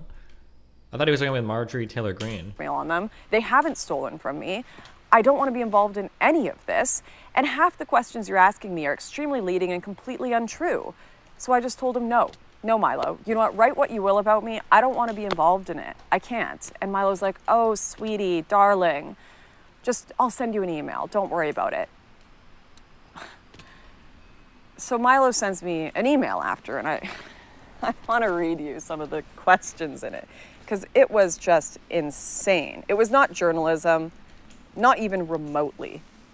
His questions, he says, not in any particular order.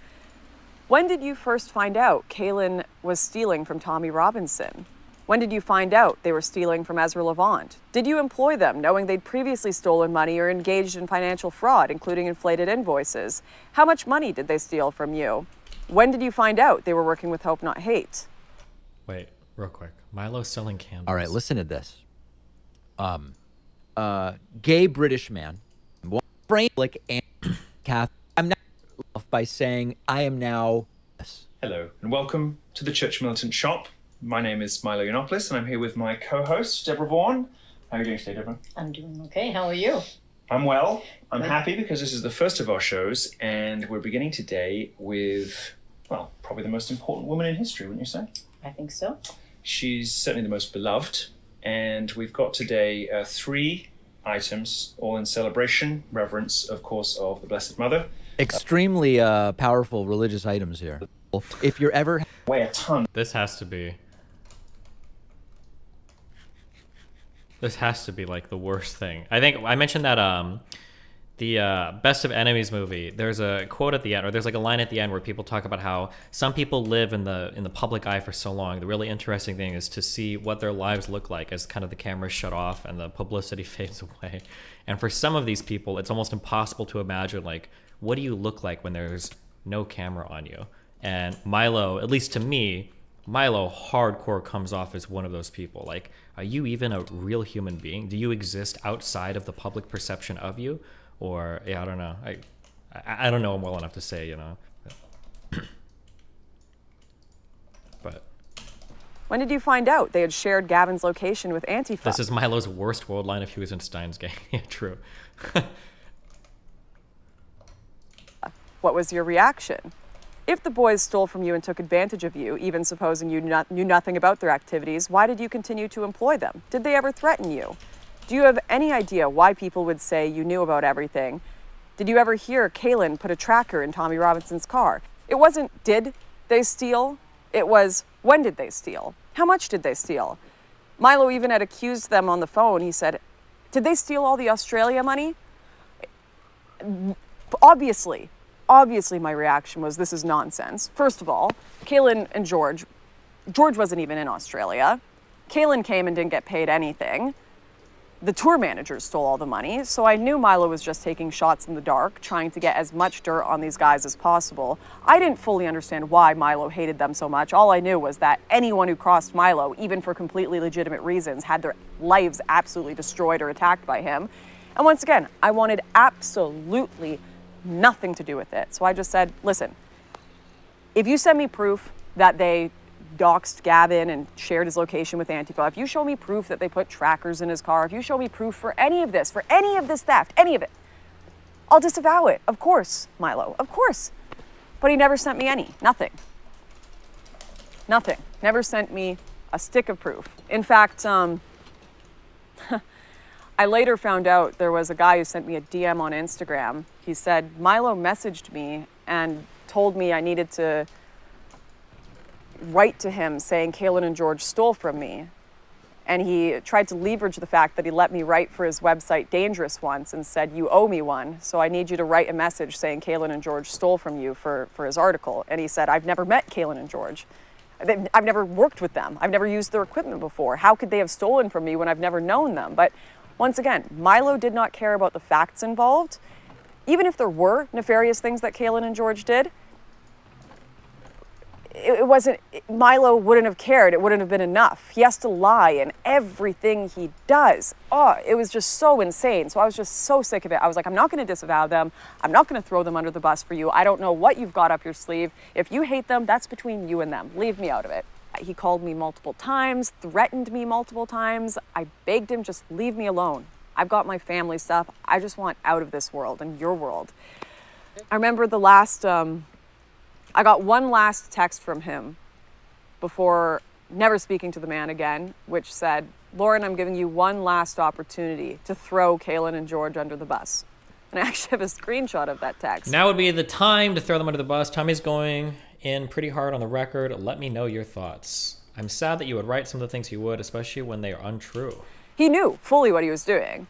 He wasn't trying to get information to expose the truth to the right-wingers. I gotta get the truth out there, right? It was, I'm gonna threaten you and you're gonna throw these people under the bus for me. Throw them under the bus, those words directly, so I can destroy their life because they crossed me. That's all. That's what it was. Of course, I have no interest in that. But unfortunately, a lot of fucking people in politics do. They're willing to throw anyone and everyone under the bus to keep Milo off their ass, to keep anyone off their ass to save their career. At this point, I wasn't working with Kaylin and George anymore. They were off doing work for Stefan Molyneux. They were working with Alex Jones. They were working with Tommy Robinson, although probably half and half behind the scenes at this point. And I then saw they were working on a film called You Can't Watch This. And I asked Kaylin about it. I was like, what is going on with this Milo stuff? Why is he contacting me? And Kaylin just sent me a text from Milo saying, it probably has something to do with this. I wish I could say the start of all of this wasn't so fucking petty as to be ridiculous. I wish I could say it was over something serious. I wish I could say all of this actually were about Kaylin and George working for Hope Not Hate and betraying people on the right wing, because then at least I would have some faith, a smidge of faith in the right wing. It is ludicrous to make a movie like this without me in it. A joke. I am patient zero for everything. No. Also, go fuck yourself, you treacherous slime bag. Your day in the barrel is coming. I am coming for you. You will not know when or how, but I am coming for you. That is an actual message Milo sent Kaylin and George. An actual message. Based. Simply because he was not included in a film they were making for Alex Jones. That's all. Much like the Australia tour, much like the stuff with Alan, much like the stuff with Margaret, if you don't include him, if he is not the #1 feature in everything, I should have messaged the guys from that Context or Reason or whatever fucking channel when they did that Hassan video. You guys are talking about the start of Twitch politics without me? I don't think so. That would have been based. True, we need more Milo energy on this stream. Day in the barrel is coming. Absolutely insane, psychopathic behavior. And so their day in the barrel did come. And mine too, apparently, as I refused to throw them under the bus. Milo published an article called Say Farewell to the Klepto Queens of the Far Right, in which every ridiculous accusation he wrote in that email to me that never got any confirmation or any proof to it, he published as fact. He published just as 100% fact in this piece. One of my favorite things, because I've gone and I've looked up this article, just because I was curious to read it, is that like almost every single thing Milo puts in here is like 2 anonymous sources, anonymous source who won't want to be named, anonymous, like every single source from that email. I think almost every single one that I saw was an anonymous source, which I thought was really funny. Based Sigma way to write articles. I knew within the first minute of reading this article. It was complete nonsense. If I went through all the accusations in this article, it would be another 4 hours of this video, but I could. I could easily go through and debunk 99% of the things, at least anything I was involved in. Oh, so 1% so, like, is true. One email says that the boys stole $10,000 from me, and they put a screenshot saying, hey, we're missing $10,000 in travel expenses. But if you actually read the full email, you'll see at the bottom it says receipts. We're missing the receipts. We need to get them in so we can file them for tax season, which is completely reasonable and what every properly operating business does.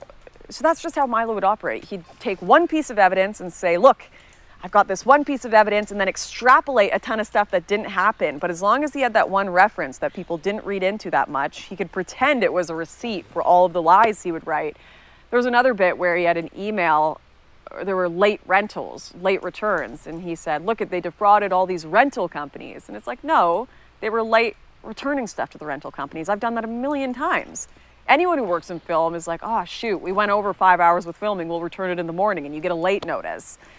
It was just like absurd how scorched earth he was going, to the point that he's just lying. Anyone who was involved in the article or was quoted knows it was a lie. Lucy Brown, who is cited in the piece, spoken to her a million times. She couldn't believe what came out after she spoke to Milo. She couldn't believe how much her words were twisted.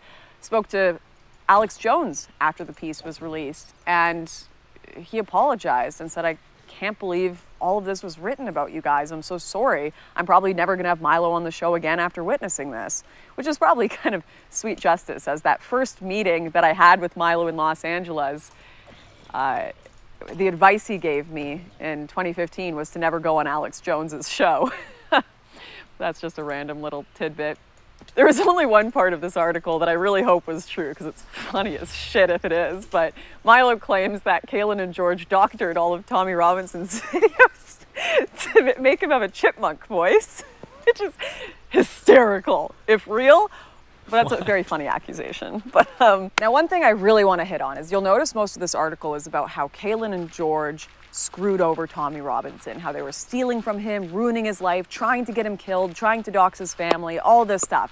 And Tommy never said anything publicly to deny this, right? In fact, I think Milo may even have a bit in the article where Tommy says it's all true. So if you think this video is all just about how Milo fucked up, Tommy is not off the hook here either, because this was some pretty, I think it was pretty awful to this day that he didn't come out and say this was a lie. The real tea is, Tommy loved working with Kaylin and George, and he was pissed when he got out of prison and Kaylin and George were off filming Borderless with me. He was thinking, who's gonna film my videos? Who's gonna work with me? You are my crew.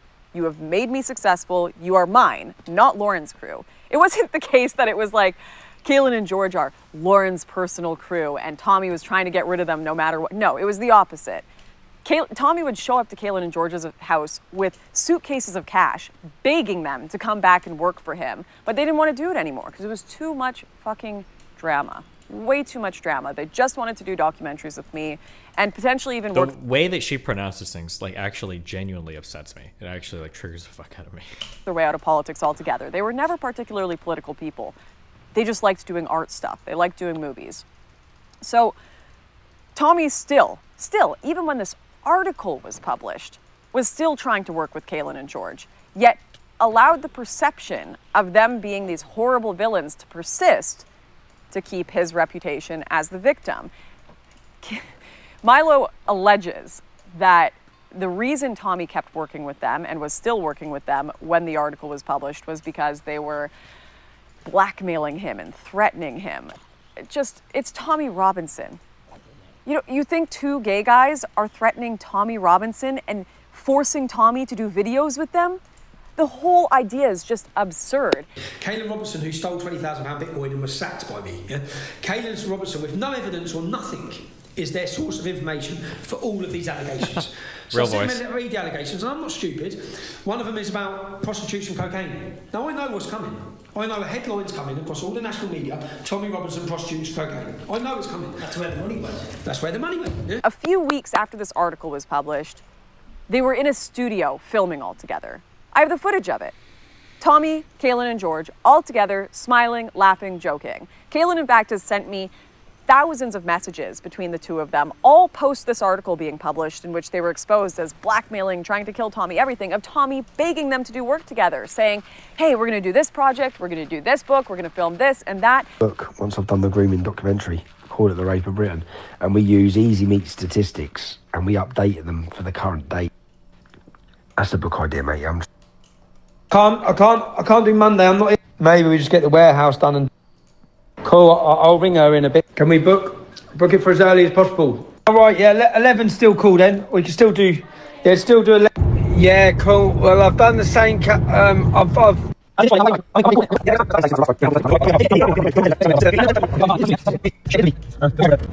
understanding every Yo, word. good morning, bro. Sorry, mate, it's chasing you on that thing. I want to watch it. Kaylin, remember we had the screenshot, bro? Kaylin, you know the photo you... Yeah, it don't matter, bro. Yeah. Yeah, all right, bro. It's the same thing since dot one of meeting the three of them. There had been too much shit that had happened publicly. Tommy had blamed them for too much of his problems, much like Lucy Brown, made them the scapegoat for everything, but didn't have a good enough film crew to replace them, so kept begging them to work with him privately behind the scenes while lying to his audience, pretending they weren't working together. And they were these horrible, awful traitors. And it was the most disgusting shit. It was so disgusting to watch. I mean, Tommy had his reasons, but to me, they're still inexcusable. So when people look at me today and they're like, oh, but can't you see that Kaylin and George are these awful traitors that went and worked for the left wing, and they went and exposed all these right-wingers, and, you know, now they're working for this huge left-wing media company? I'm not surprised. It doesn't surprise me. They were so screwed over and treated horrendously by everyone they worked for in media. You'll notice they don't really say much about me, right? And they were never She's still blackmailing political. them. Oh, no. They weren't these like big, like, yes, I'm a huge right-winger, let's fight for the fight. They were just artists that got into this world of politics and decided, holy shit, there's no way we're staying in here. Everyone's blackmailing each other. Everyone hates each other. If I don't include this one gay guy in a movie, he wants to kill me with a shotgun. Why the hell would they want to stay in right-wing politics? And this is the real hard pill that people have to swallow. You can't just call people traitors that you run out of your own movement. You can't just sit there and claim to be a victim of Kaylin and George after you spread a bunch of rumors about them, you lie about them, you make them hate every single thing about the right, and then pretend you're the victim. It's like, until the right can accept that they are chasing people away, it's not going to grow, it's not going to get better, and it's certainly not going to get better when they're chasing away the only artists in their movement. And I just want to touch on this once more, editing, because I know a lot of you will probably go to the media and look up Kaylin and George and wonder what have they done since. And yeah, they have absolutely gone and done exposés on the right at this point. They have both come out and said they hated it all. It was just full of cocaine, hookers, and scam artists. They've obviously gone to the media and done this stuff now. And yeah, they did experience and witness a lot of that stuff. So they're not it's even like a lying. reverse Rittenhouse. I told them at the time, I remember when they initially just said, F it, we're leaving politics and we're turning against the right. I said, don't do it, guys. This is just going to confirm in people's minds that you guys were actually the traitors the entire time. But at that point, they genuinely did just dislike the right. It wasn't false. At that point, it had grown to such a point where they're like, this is just an awful movement. And I hate to say, they had a very human reaction. They weren't activists like I was. Not everyone can sit in silence for years being slandered like I did to protect the reputations of people in a political movement because you still have these ideals about this cause you were fighting for. So still to this day, even though they came to dislike the politics, even though they came to dislike what I did and what I still do and are working against it, I understand why. I understand why. I said I get through this, and I'm gonna get through this. One day. Got this. Remember when I mentioned that text from Milo where he said, I have one last chance to throw Kaylin and George under the bus? Well, I gotta give the man credit. He has follow through for his threats, right? He told me, I've got a bunch of gossip from ugly women, his words, that are jealous of you. And I would hate to put it in my article, Lauren, but just gonna have to do it if you aren't willing to throw Kaylin and George under the bus. I guess my one crime in politics was I was one of the few people that just wouldn't over my support staff over and over again to save my own career. Should have learned my lesson. But yeah, he definitely followed through with that threat. And if you get to, I don't know, halfway through the article, he begins with his discussion of Lauren Southern and how I was involved in all of this fraudulent behavior, how I was all part of the plan, secretly talking to Hope Not Hate, but even worse, everything I did was a lie. Everything I did wasn't actually me. It was all written for me by men that I was blackmailing and sleeping with for content. Is there any more of a classic go-to attack a woman thing you can grasp onto than nothing she did was her own and she fucked her way to the top? I'll give him that. I'll give him credit for picking the most hard-hitting attack you can get on the right towards a woman, right? Really twisting the knife point of this bit was where he says, Alan Bokhari was the one who ghost wrote all of my stuff, and that I was blackmailing Alan Bokhari to write for me. Now that wouldn't really hit anyone the same way reading that article, other than people who knew about what had happened with Alan at the beginning of this video. That it was in fact the opposite. Milo was blackmailing Alan, and Alan was writing all of Milo's content. But he knew he could get away with saying the exact opposite in this piece, and that I could not respond. Getting a little extra dagger to the back there, right? So of course, Alan was kind enough to send me a text after this article went up and said, Lauren, obviously none of this is true. Do you want me to say something publicly? And at the time I said, let's just ignore it. I don't think anyone's gonna care. It's Milo, there's no evidence. I was a bit wrong. A lot of people did care for some reason. But Alan did eventually publish a tweet saying that this was all nonsense and lies, which was extremely kind of him, like a stand-up guy, really stand-up guy. And then the rest of the men that Milo alleges I slept with for content were all anonymous. Based anonymous, like the women that I raped in that one article or whatever. An anonymous source. Based anonymous sources. An anonymous source says, which we all know what an anonymous source means in a Milo article. It means Milo's imagination and just what he wanted to be in the piece. But that pissed me off. It really pissed me off because so many people believed it. And I'd like to think that anyone who read this article could go to my YouTube channel and click top videos and see that the vast majority of my most popular videos are streeters live. Would have been impossible to sleep with someone to write them for me, but you know, that's the best accusation you can go with for trying to take down, especially a woman on the right. She has no ideas of her own. She slept her way to the top, all of that. Oof. Made me so mad, especially knowing, and Milo would have known this too, couldn't respond to any of it.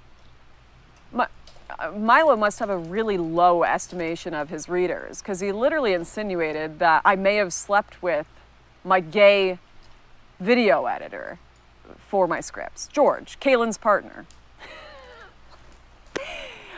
In truth, George is a wonderful writer, and I would send my scripts to him to correct, and he'd send me quite catty notes back about what I did wrong and right in them. And absolutely, every single person in politics has people they send notes to, has people that help them with their writing. No shot. Obviously, Milo knows this, having Alan ghostwrite all of his stuff, but I have a very, very, very small pool of people that I respect enough to help me edit my work. Kaylin and George absolutely would help edit my projects. And I had one really good friend that would help me with speeches and work, and a girlfriend of mine that would assist as well, but not one of them that I ever slept with. Not one. In fact, it's kind of become a running joke now when I have a friend edit my script. If I'm talking about dollars with the amounts, I'll just say I'll give you 100 secs to do a look over of my work. I wonder if there's some guy that's like helping her edit shit that's actually unironically like adding that all up. I'm just kidding.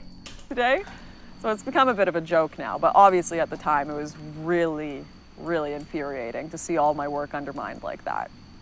One thing that made me extra emotional about this bit of the article was I had spent so much time in my life standing up for men who were falsely accused. Men who are falsely accused of rape, of nefarious actions, whatever it may be, mostly based on the argument of innocent until proven guilty. We need to look at the evidence. And to have all of these red pill YouTubers, Meninists, MGTOW, MRAs, make videos coming out just uncritically believing everything that had been said about me, that pissed me off, you know? According to an article released by the now very desperate Milo Yiannopoulos on his website dangerous.com, Lauren's 2 gay employees and cameramen, Kaylin Robertson and George Llewellyn John, were involved in all sorts of fraudulent money-making schemes and risky backstabbing behavior, which Lauren Southern was clearly aware of during the filming of her documentary. I think one of my favorite things too, you can look at that Milo article if you think I'm lying, because I don't think I am, but I remember reading, or I'm misquoting, it's not intentionally, but I think I remember reading, there were a couple points in the article where he would talk about how like, and this is a point where they stole like $163 from whatever. And I always feel like when somebody's gotten to the level where they're like getting that granular about crime, it makes me wonder, you know? Borderless. Simply put, Lauren milked the majority of her thirsty fans for a few years and could now afford to burn out in the world of politics and retire early with the money she had made off her naive fans. Here's what a lot of people don't realize is so much of the political is personal. When you see videos about Lauren Southern was a fraud, there's a good shot that that person feels scorned by me in one way or another, and it had absolutely nothing to do with them genuinely believing these things and everything to do with them wanting a chance to take a shot back at me because they're upset with me, typically because I didn't date them or didn't sleep with them. That's just a sad, sad reality. Let me take you back to filming Borderless a few years.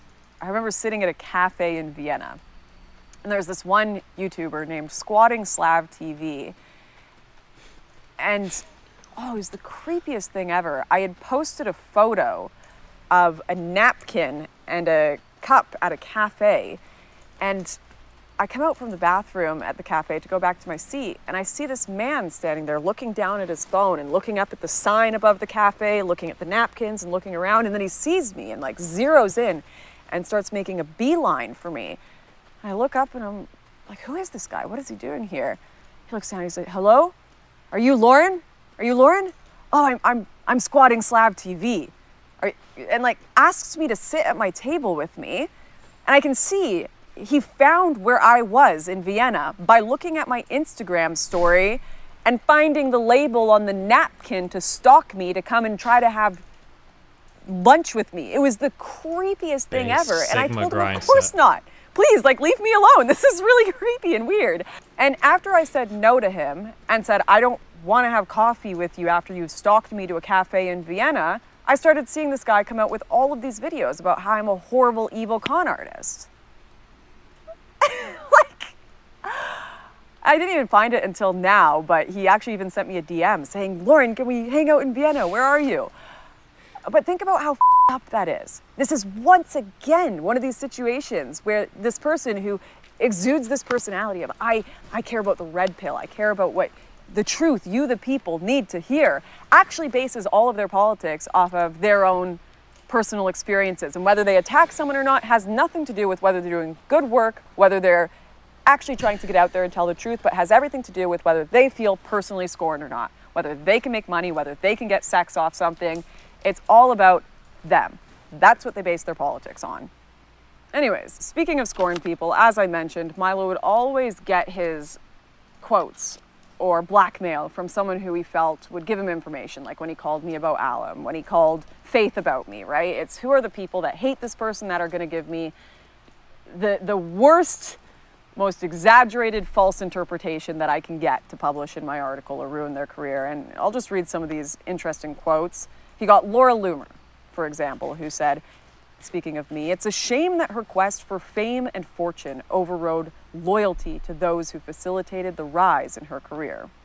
Then there's Faith, who of course stated, Lauren didn't know or care what they were doing, of Kaylin and George, with Milo stretching her words to make the implication that Southern was in on it. This giant Antifa plan, right? And lastly, he quoted a former friend who is unidentified, who states, Trust me. Wait, Destiny, can you please acknowledge that all of the culturally significant right-wing media is produced by women and gay men? Yeah, I don't know what's going on, dude. It's a wacky world out there, guys. It's just a wacky world out there. I don't know what else to say. Who knows what's real anymore? And lastly, he quoted a former friend who is unidentified, who states, "Trust me." And then if you want to find, and then the opposite irony part, if you want to find like the whitest collection of like spoiled rich people, you just have to go into the rooms of some of the wokest places to find. Where are all the white straight men at? You mean the pansexual non-binaries? Because they're over there at a UC whatever, you know, just kidding, in a video game. She knew about everything. Why do you think she's quitting journalism? Who retires at 26? Her retirement isn't about making babies. Twitter is like overwhelmingly overrepresented by like white educated people. Meanwhile, like conservative groups are so desperate for people. They're like trying to be more diverse and multicultural. How many like Fuentes convos have like a black guy, a Hispanic guy? Like people are making arguments where like, well, you know, maybe we should one drop rule in the other direction. If you're black or Hispanic, there's some room for you here, as long as you acknowledge the rest of you guys are gross. Like I don't know, it's funny to me. Never mind. In a video game. Babies. It's about dodging bullets. 26. Her retirement isn't about making babies. It's about dodging bullets. Now, this former friend is almost 100% Milo Yiannopoulos, because of course, and this is what makes it extra insidious, Milo knew why I was quitting. He knew I was quitting because of my family. He knew I was quitting because I needed my visa. And he knew I couldn't respond to any of this. So he knew he could make comments as sick as this to say the opposite of what had actually happened and completely get away with it. To wrap this stuff up, like, this may not seem like a big deal to people watching because obviously it's old news, no one's really talking about that crazy article years ago anymore, but at the time it was huge. Everyone was talking about it. I had massive figures with hundreds of thousands of views talking about how I was this Antifa spy. It was all over Twitter. I couldn't respond to anything, but my whole Twitter timeline was all of these people who were previously fans saying, how dare I betray the entire movement? Even when I made my coming back video saying, hey guys, I've returned to politics, not saying much because I was worried about my visa status, everyone in the comments, thousands of comments of people saying, we know you screwed over Tommy Robinson. We know you did X, Y, Z.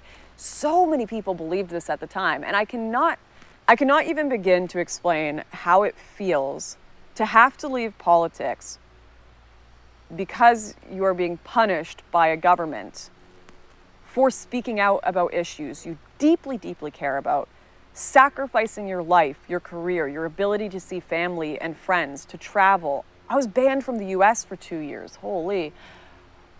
Sacrificing all of this and being forced to quit because of all those sacrifices I made for something I truly, truly believed in. And then to have that silence, that forced silence from the government be used to turn everyone that I had fought for against me and to have everyone say I was a fraud. Like, I can't even begin to explain how that makes one feel. My biggest regret, I've always felt like all of this is just too much to explain. Too much to explain, too complicated. I'm gonna have so many people come after me legally for talking about this stuff. I'm gonna have, you know, the government come after me for talking about what they did to me. I was so scared to talk about all of this for so long, but I really, really deeply regret that I didn't make this my comeback video and just tell you all what had happened, and I'm sorry for that. I genuinely am sorry. I was really angry with a lot of people who just believed all of these things with no evidence. I was really angry at... Can you be banned from a country for any lefty positions? So I can't speak to like the legality of it, but you know how like cops in the United States can exercise a lot of discretion when it comes to like pulling you over for a traffic stop? Like imagine that, except like 1,000,000 times more, except you don't even have to be accused of a crime when it comes to immigration. I can't speak to the, I can only speak to my own experiences and like Melina's experiences and people I've heard traveling, but like whether or not you get into a country is fully at the discretion of whoever the particular agent is that either stamps your passport or decides to interview you. I'm pretty sure they have the discretion to turn you away for literally whatever fucking reason they want, and you're just fucked. Like, you don't have to, like, that's it. I don't think you get like a day in court, or there's like some, you know, redress, or these are my grievances. How to, like, I'm pretty sure, like, when it comes to immigration, getting into or out of a country, you they might just turn you away for whatever fucking reason, and that's it. But my audience, a lot of people. And I kind of set that aside, though, and I remembered the things I believed about Margaret. I remember the things I believed about Alum. I remember believing these things just because Milo said them, right? So what ground do I have to stand on to be mad at other people for just believing this big figure, especially when I didn't tell my side of the story? And I'm sorry that I'm just getting the bravery now to talk about it, because I probably could have done a lot more good if I had just been honest about this all from the start. Apparently, I could be honest about every single thing in politics that I saw. Wait, do you think this was like a Milo the Mastermind type of thing, or more of a good old boys club with Tommy, Milo, etc.? Okay, we read an article a while ago by that Slate Star Codex guy, and he was really good at putting into words something that has to do with conspiracies.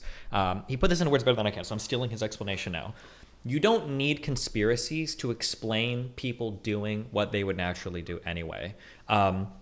So like a good example might be like maybe the Trump-Russia collusion stuff, right? That, like, you know, would people in Trump's staff reach out to, you know, Russian sources they could for some sort of benefit? Yeah, of course they would, because they're all incentivized to do so. Yeah, no shit. You don't even need like a master great plan to even say that these types of things happen. And some people did reach out, and some people did talk to people related to Russian stuff.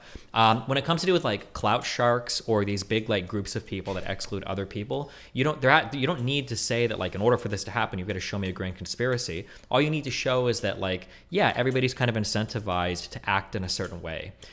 Like, let's say hypothetically, let's say that I were to go to Austin for whatever reason, and I find that, like, every single place I go to, every streamer is like, no, like, I'm not doing anything with you, I don't want to talk to you, blah, blah, blah, blah.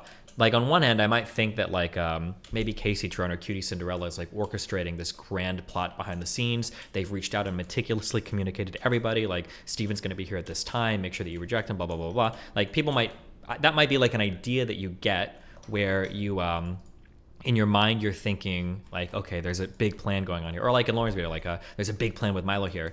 But in reality, every single person is just kind of incentivized to play a certain role because it benefits them the most. So like for me, it's like, well, you know that I don't get along well with Hassan, Ludwig, or Cutie. You know these guys have like a lot of influence behind the scenes, so like it's pretty easy to not want to associate with me for that type of reason. There doesn't need to be a grand conspiracy. And then same thing here in, I'm guessing in like the conservative world, where like if you have a couple of big figures like Milo, if Milo calls you up and he's trying to get dirt on somebody, or if somebody seems to be crossing paths with him, well, this guy is like the player right now. He's like one of the big stars. Like, yeah, I'm probably going to align myself with him. I'm not even trusting him because he's more believable, because he's more popular, so it gives him more credibility. It's more just it serves my interest to do so, you know? Yeah, I think sometimes a lot of people can seemingly coordinate in ways where it seems like there's a master architect to what's going on. But if you look at everybody's incentives, you can see that there are ways where everybody can act in a way that almost betrays like a conspiracy. But in reality, people are just incentivized to act a certain way, you know? Except about the corruption in my own politics. Every single thing in politics that I saw, except about the corruption in my own political movement, because that was hard. They were my team. They were the only thing I had standing with me against the world, and I didn't want to break that. I would rather lose my reputation, and I would rather have everyone hate me than to attack this entity I believed in so much. But honestly, now looking back at it, it needed a cleanse. And a lot of people look at this and they look back on 2016. They look back on the dissident right with a lot of nostalgia, and they think it's such a shame that all of this went away, that it was censored and attacked by the government and all of these NGOs, and that it was dismantled so unjustly. And I hope you can kind of understand why What color is Lauren's hair here? Is it blonde or brown? I think you would call this a dirty blonde, right? Don't have that same nostalgia. I don't. And I actually think that the dissident right failed because the world is a just place. And that's a scary thing for me to say.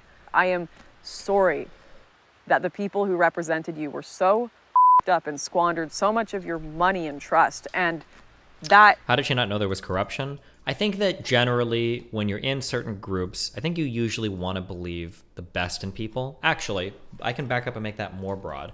As human creatures, you are wired to trust everybody. That's how scamming works. That's how abuse works. That's how like everything in society works. You're generally by default wired to trust people. When you get into like in groups, you're wired to trust people even more. That's just kind of a natural. It's a very human inclination to do that. For people that are distrustful, usually that's a maladaptive behavior. That's a sign of like extensive abuse in their background. People are just by default very trusting. So when you're part of a group and they share political ideals, and you're kind of unified against like a common enemy on the outside, the idea that some particular person in that group could also be betraying you, you will do a lot of mental gymnastics to make it so that that can't possibly be the case. You will very quickly invent a ton of explanations for why they might have acted improperly there, why they did an immoral thing there, why it seemed like they fucked you over, but there's probably a good reason for it. You'll go through a lot of excuses, kind of like how like a battered housewife or house husband might make a, probably a housewife, right? It's probably gonna make excuses of, well, he only hits me because I'm drunk, it's because I didn't fix the stuff in the house, it's because I shouted him I shouldn't have. Like people, when it comes to groups that they trust, people will invent a lot of reasons for why they can get fucked over, but it's okay and it wasn't the person's fault that time, Is what? That's why I don't have that same nostalgia, and it was my job. It was my... Do you think Lefty's going to cover Lauren's vid to watch righty infighting or just ignore it because she's on his queen? I have no idea, but the thing that sucks the most about these types of things coming out on either political side is it ends up becoming, a lot of people don't empathize with your struggle. It just becomes ammunition for the other group. So like, for instance, if you go through like my KF thread, I'm sure there are posts on 4chan I haven't read recently, but a lot of people like look at my stories and be like, yeah, of course these people are all backstabbing you. They're crazy lefties. Like, oh, it's all proving, it's all confirming that we knew these people were crazy. Like, this is your fault. You did this, blah, blah, blah. That's generally how it goes. And obviously your side won't support you while you're attacking your side. The other side will just weaponize your complaints as ammunition. So it's kind of, you just kind of like get fucked. Like, all around from everything. But that's generally how it works. My job to tell you all this stuff. It was my job to tell you the truth, but it was so hard to spoil what so many people believed in at the time. It was really hard for me to do, and I'm only just kind of getting the confidence to do that. I think some of the most broken people get involved in politics for exactly that reason. They're broken and they want to know why they're broken and why the world is so broken around them. But it doesn't change the fact that so many horrible things were done.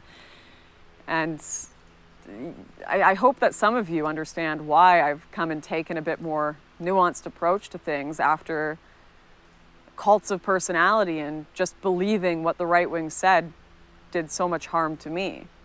Not actually being critical of your own side did so much harm to me and people I care about. So as much as I do believe in the ideals of conservatism, I'm very critical as well. I'm very, very critical for exactly these reasons and the experiences I've been through. So that's part of why I kind of hate the leopard state my face meme, because like it encourages people to not come forward with fuck shit because people essentially victim blame since they couldn't insta judge character magically. A little bit, yeah. And then also people forget that it's so strange, and it's why I wonder sometimes what's going on in people's heads. People, I don't know who understands what of anything versus who's just like parroting stuff they've heard. Because it feels like sometimes when you talk to progressives, like they will have the best understanding of how environment can shape a person's perspective on the world.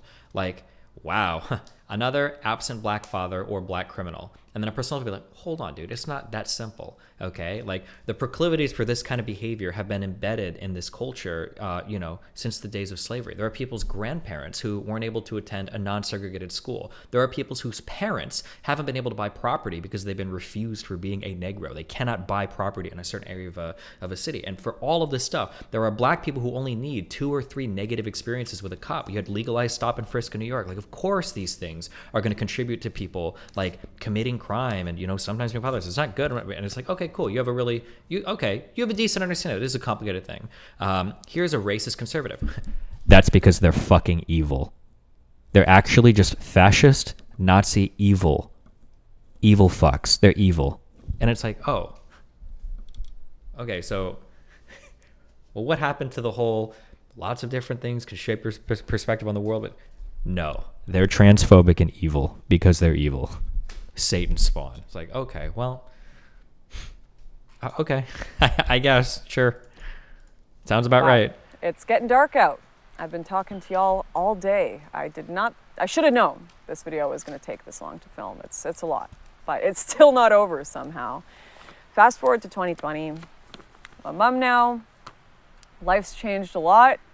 I'm in Australia, and I finally got news that I was on a more substantive visa, one that was not going to be compromised by this vacuum stuff. And I got to this point where I was like, I can talk to you guys again. I can do what I love. I can speak about the world and the issues that I cared about. Politics scared me at that point still, everything I'd been through, but I wanted to come back. I wanted to come back and talk to you all again. And I made that video, why I left and why I'm back, where I wasn't entirely honest. Told you the truth, but I left out most of it. My fault. And when I finally got the courage to at least return, I wasn't quite ready to talk about all this stuff. Who came out of the woodworks? I'd already talked about Tommy, I already talked about Faith, I already talked about Milo and all these people that I looked up to so much as heroes in the dissident right that had just destroyed and black-pilled my brain on politics. And of course, one more had to come out for a final backstab, and it was none other than Paul Joseph Watson. I got worried for a second there. Jesus. After I came out with my video saying, I'm back to talk to you guys again. I just want to deal with the truth. I want to make documentaries again. I want to just have this cultural conversation, do what I love. Of course, I had all of the people that still believed the Milo article. I knew it was a big deal when it came out, but I didn't think there would be that many people that still remembered it and thought about it. But there were. There were a lot of people who still believed it uncritically at the time. And one person that was right out of the gate, ready to slam down that narrative again, was Paul, who, right when I made my video, decided to tweet out, right-wing YouTuber suddenly returns, claiming to be nuanced centrist, which I never said, having disappeared at the exact point where everyone else was fucked over and banned for the last 18 months, having thrown them under the bus by funding the very people responsible. I think some of Paul's text messages have been leaked publicly, right? These are unhinged. The messages that I've seen of this dude, fuck, I wish I had a link to the tweets before. I don't know, maybe it was Lauren who posted them. There was at least one tweet I saw where, oh my God. Responsible for all that. Inauthentic. And this was just one of many tweets he sent about me that day, saying I was a grifter, I was inauthentic, I was an evil Antifa spy, all of this stuff.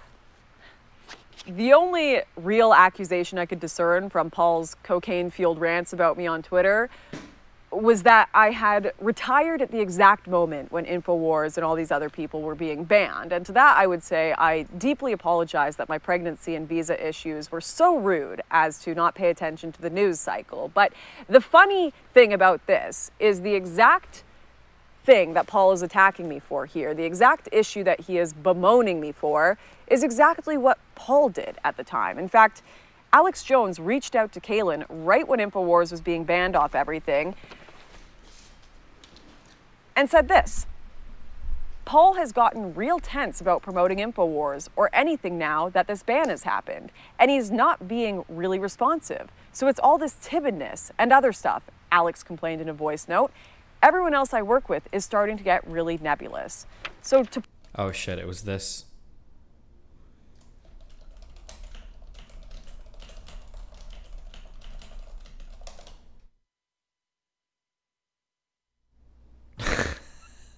Now, it is possible that maybe messages were deleted on the other side. Well, so you can't, so to point you can't answer, maybe not, I don't know, but I feel like anytime you're sending messages like this, it's time to take a step back and realize that you might be a little bit unhinged. Maybe. Maybe? Paul, for this accusation, I say, physician, heal thyself. You have almost completely cut yourself off from InfoWars to protect yourself, and you have the audacity to... Oh, those last 8 messages were all within 1 minute. Gotcha. ...accuse me of doing just that. But worse than all that is why Paul is attacking me. Because of course, when we're dealing with these figures from the dissident right, it can't just be that he has this true faith and needs to find the frauds in the movement to expose them to the right. No, there has to be a personal factor to it. Well, imagine my shock. Imagine my shock. Imagine my shock. Well, imagine my shock. Or imagine. I don't like to talk about these things publicly. I don't think it is good manners in any regard, but my father always told me, Lauren, don't start a fight, but finish one. So the last time I saw Paul Joseph Watson, we went on a date. Perhaps my worst crime in politics. He took me to a restaurant in Battersea. It was horrendous dinner conversation, if I'm being honest, but we went back to his flat, chatted for a few hours, had cigars, and he wanted to sleep with me, like a good conservative influencer, right? And I'm no saint. I'm not a perfect person, and I'm not going to pretend to be. But at that time, I had absolutely decided I was looking for something serious. I wanted a family. I didn't want just a one-night stand. So I told Paul that. I said, you know what? No, I'm sorry. I'm looking for something serious. And he walked me to his door, questioned me a few times on it, asked me to stay, and I said no. Goodbye, I'm leaving. And ever since that day I rejected him, I have received nothing but insanity from the man. From crazy text messages at 4 in the morning, cocaine-fueled rants that go on for hours, sending me Kanye lyrics, asking me to go on dates with him in Europe. It has We need new text messages, come on. genuinely been insane. And of course, spreading gossip that I'm a Antifa spy, a slut, a whore, all of these things, because what better name to call a girl who won't sleep with you than a whore, right? But just, I have never, ever seen a man react so badly to rejection. I've never seen a man act so jilted, so scorned. And you know what, Paul? Also, yeah, true. Which Kanye lyrics? That's kind of important.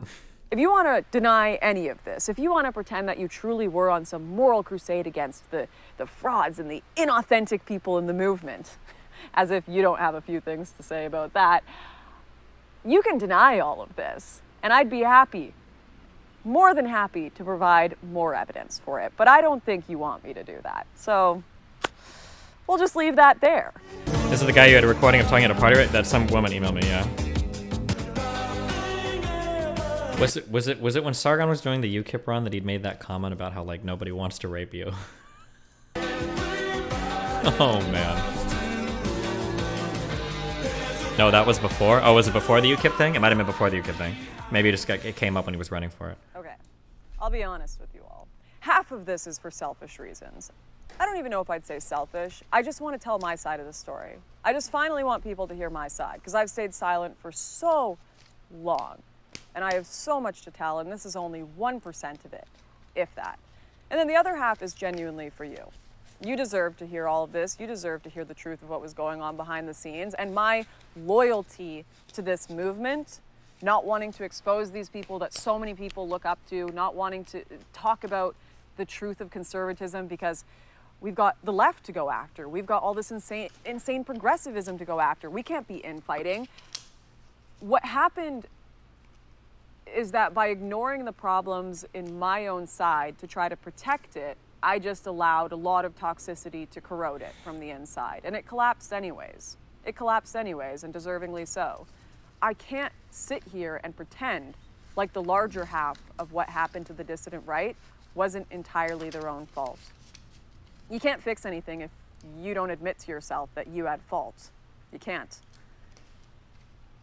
The selfishness, the ego, the cult of personality, believing people just because they were big and famous and leaders of the movement.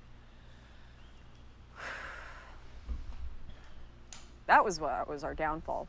That was the downfall of the dissident right. And all I can do is hope that maybe out of its ashes we can create something more genuine. You guys, the actual people who this is about, can make something more genuine, because it's us over here, the figures. Me not telling you any of this, me covering it all up to protect my side, that was a up. That was me f***ing up. Everyone else doing things for fame, ego, and money, not everyone, but a lot of people, up. Ups that no one wanted to acknowledge, no one wanted to talk about. Swearing not good. We on the right talk all day about the problems with the corporate media, and we're right. There are problems. They are silencing people, covering up stories, lying about facts. They've got all sorts of nefarious figures funding their journalism, all sorts of nefarious figures reporting the news that have all of this horrible stuff about them covered up. And we're right to talk about that. But how can we claim to be any better when we have the same sort of stuff happening on our own side, and have for years?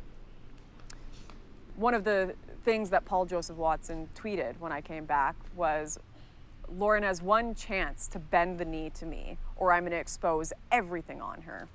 I never bent the knee to him, and he never exposed anything on me, but I've certainly had those threats made before and being more serious. And I've certainly, even if they didn't have anything on me, they'd just publish lies like Milo did, right? To be honest, behind the scenes in the dissident right, it felt a lot like one big Mexican standoff.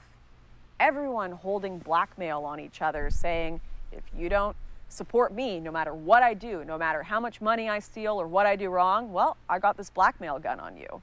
You did cocaine with me this day, you saw a hooker with me that day, you did, like, everyone's just got blackmail guns on each other saying, you better stick to the script or else. And there's no way that anyone can be honest in that environment. No way. Especially when you get excommunicated from your audience get told you're a fraud. I think that was actually one of the biggest reasons that Kaylin, George, and I were probably kicked out of the right and had so much lies spread about us, was because we knew too much and we didn't want to be a part of it anymore. We didn't want to talk to anyone anymore. We didn't want to be involved. We just wanted to do our own thing, and we knew too much.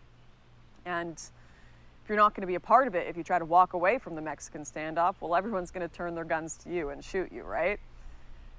And you're not going to have an audience. You're not going to have people to, everyone's going to look and be like, why are all of these wonderful figures that do nothing wrong and have nothing wrong with them, why do they all hate you?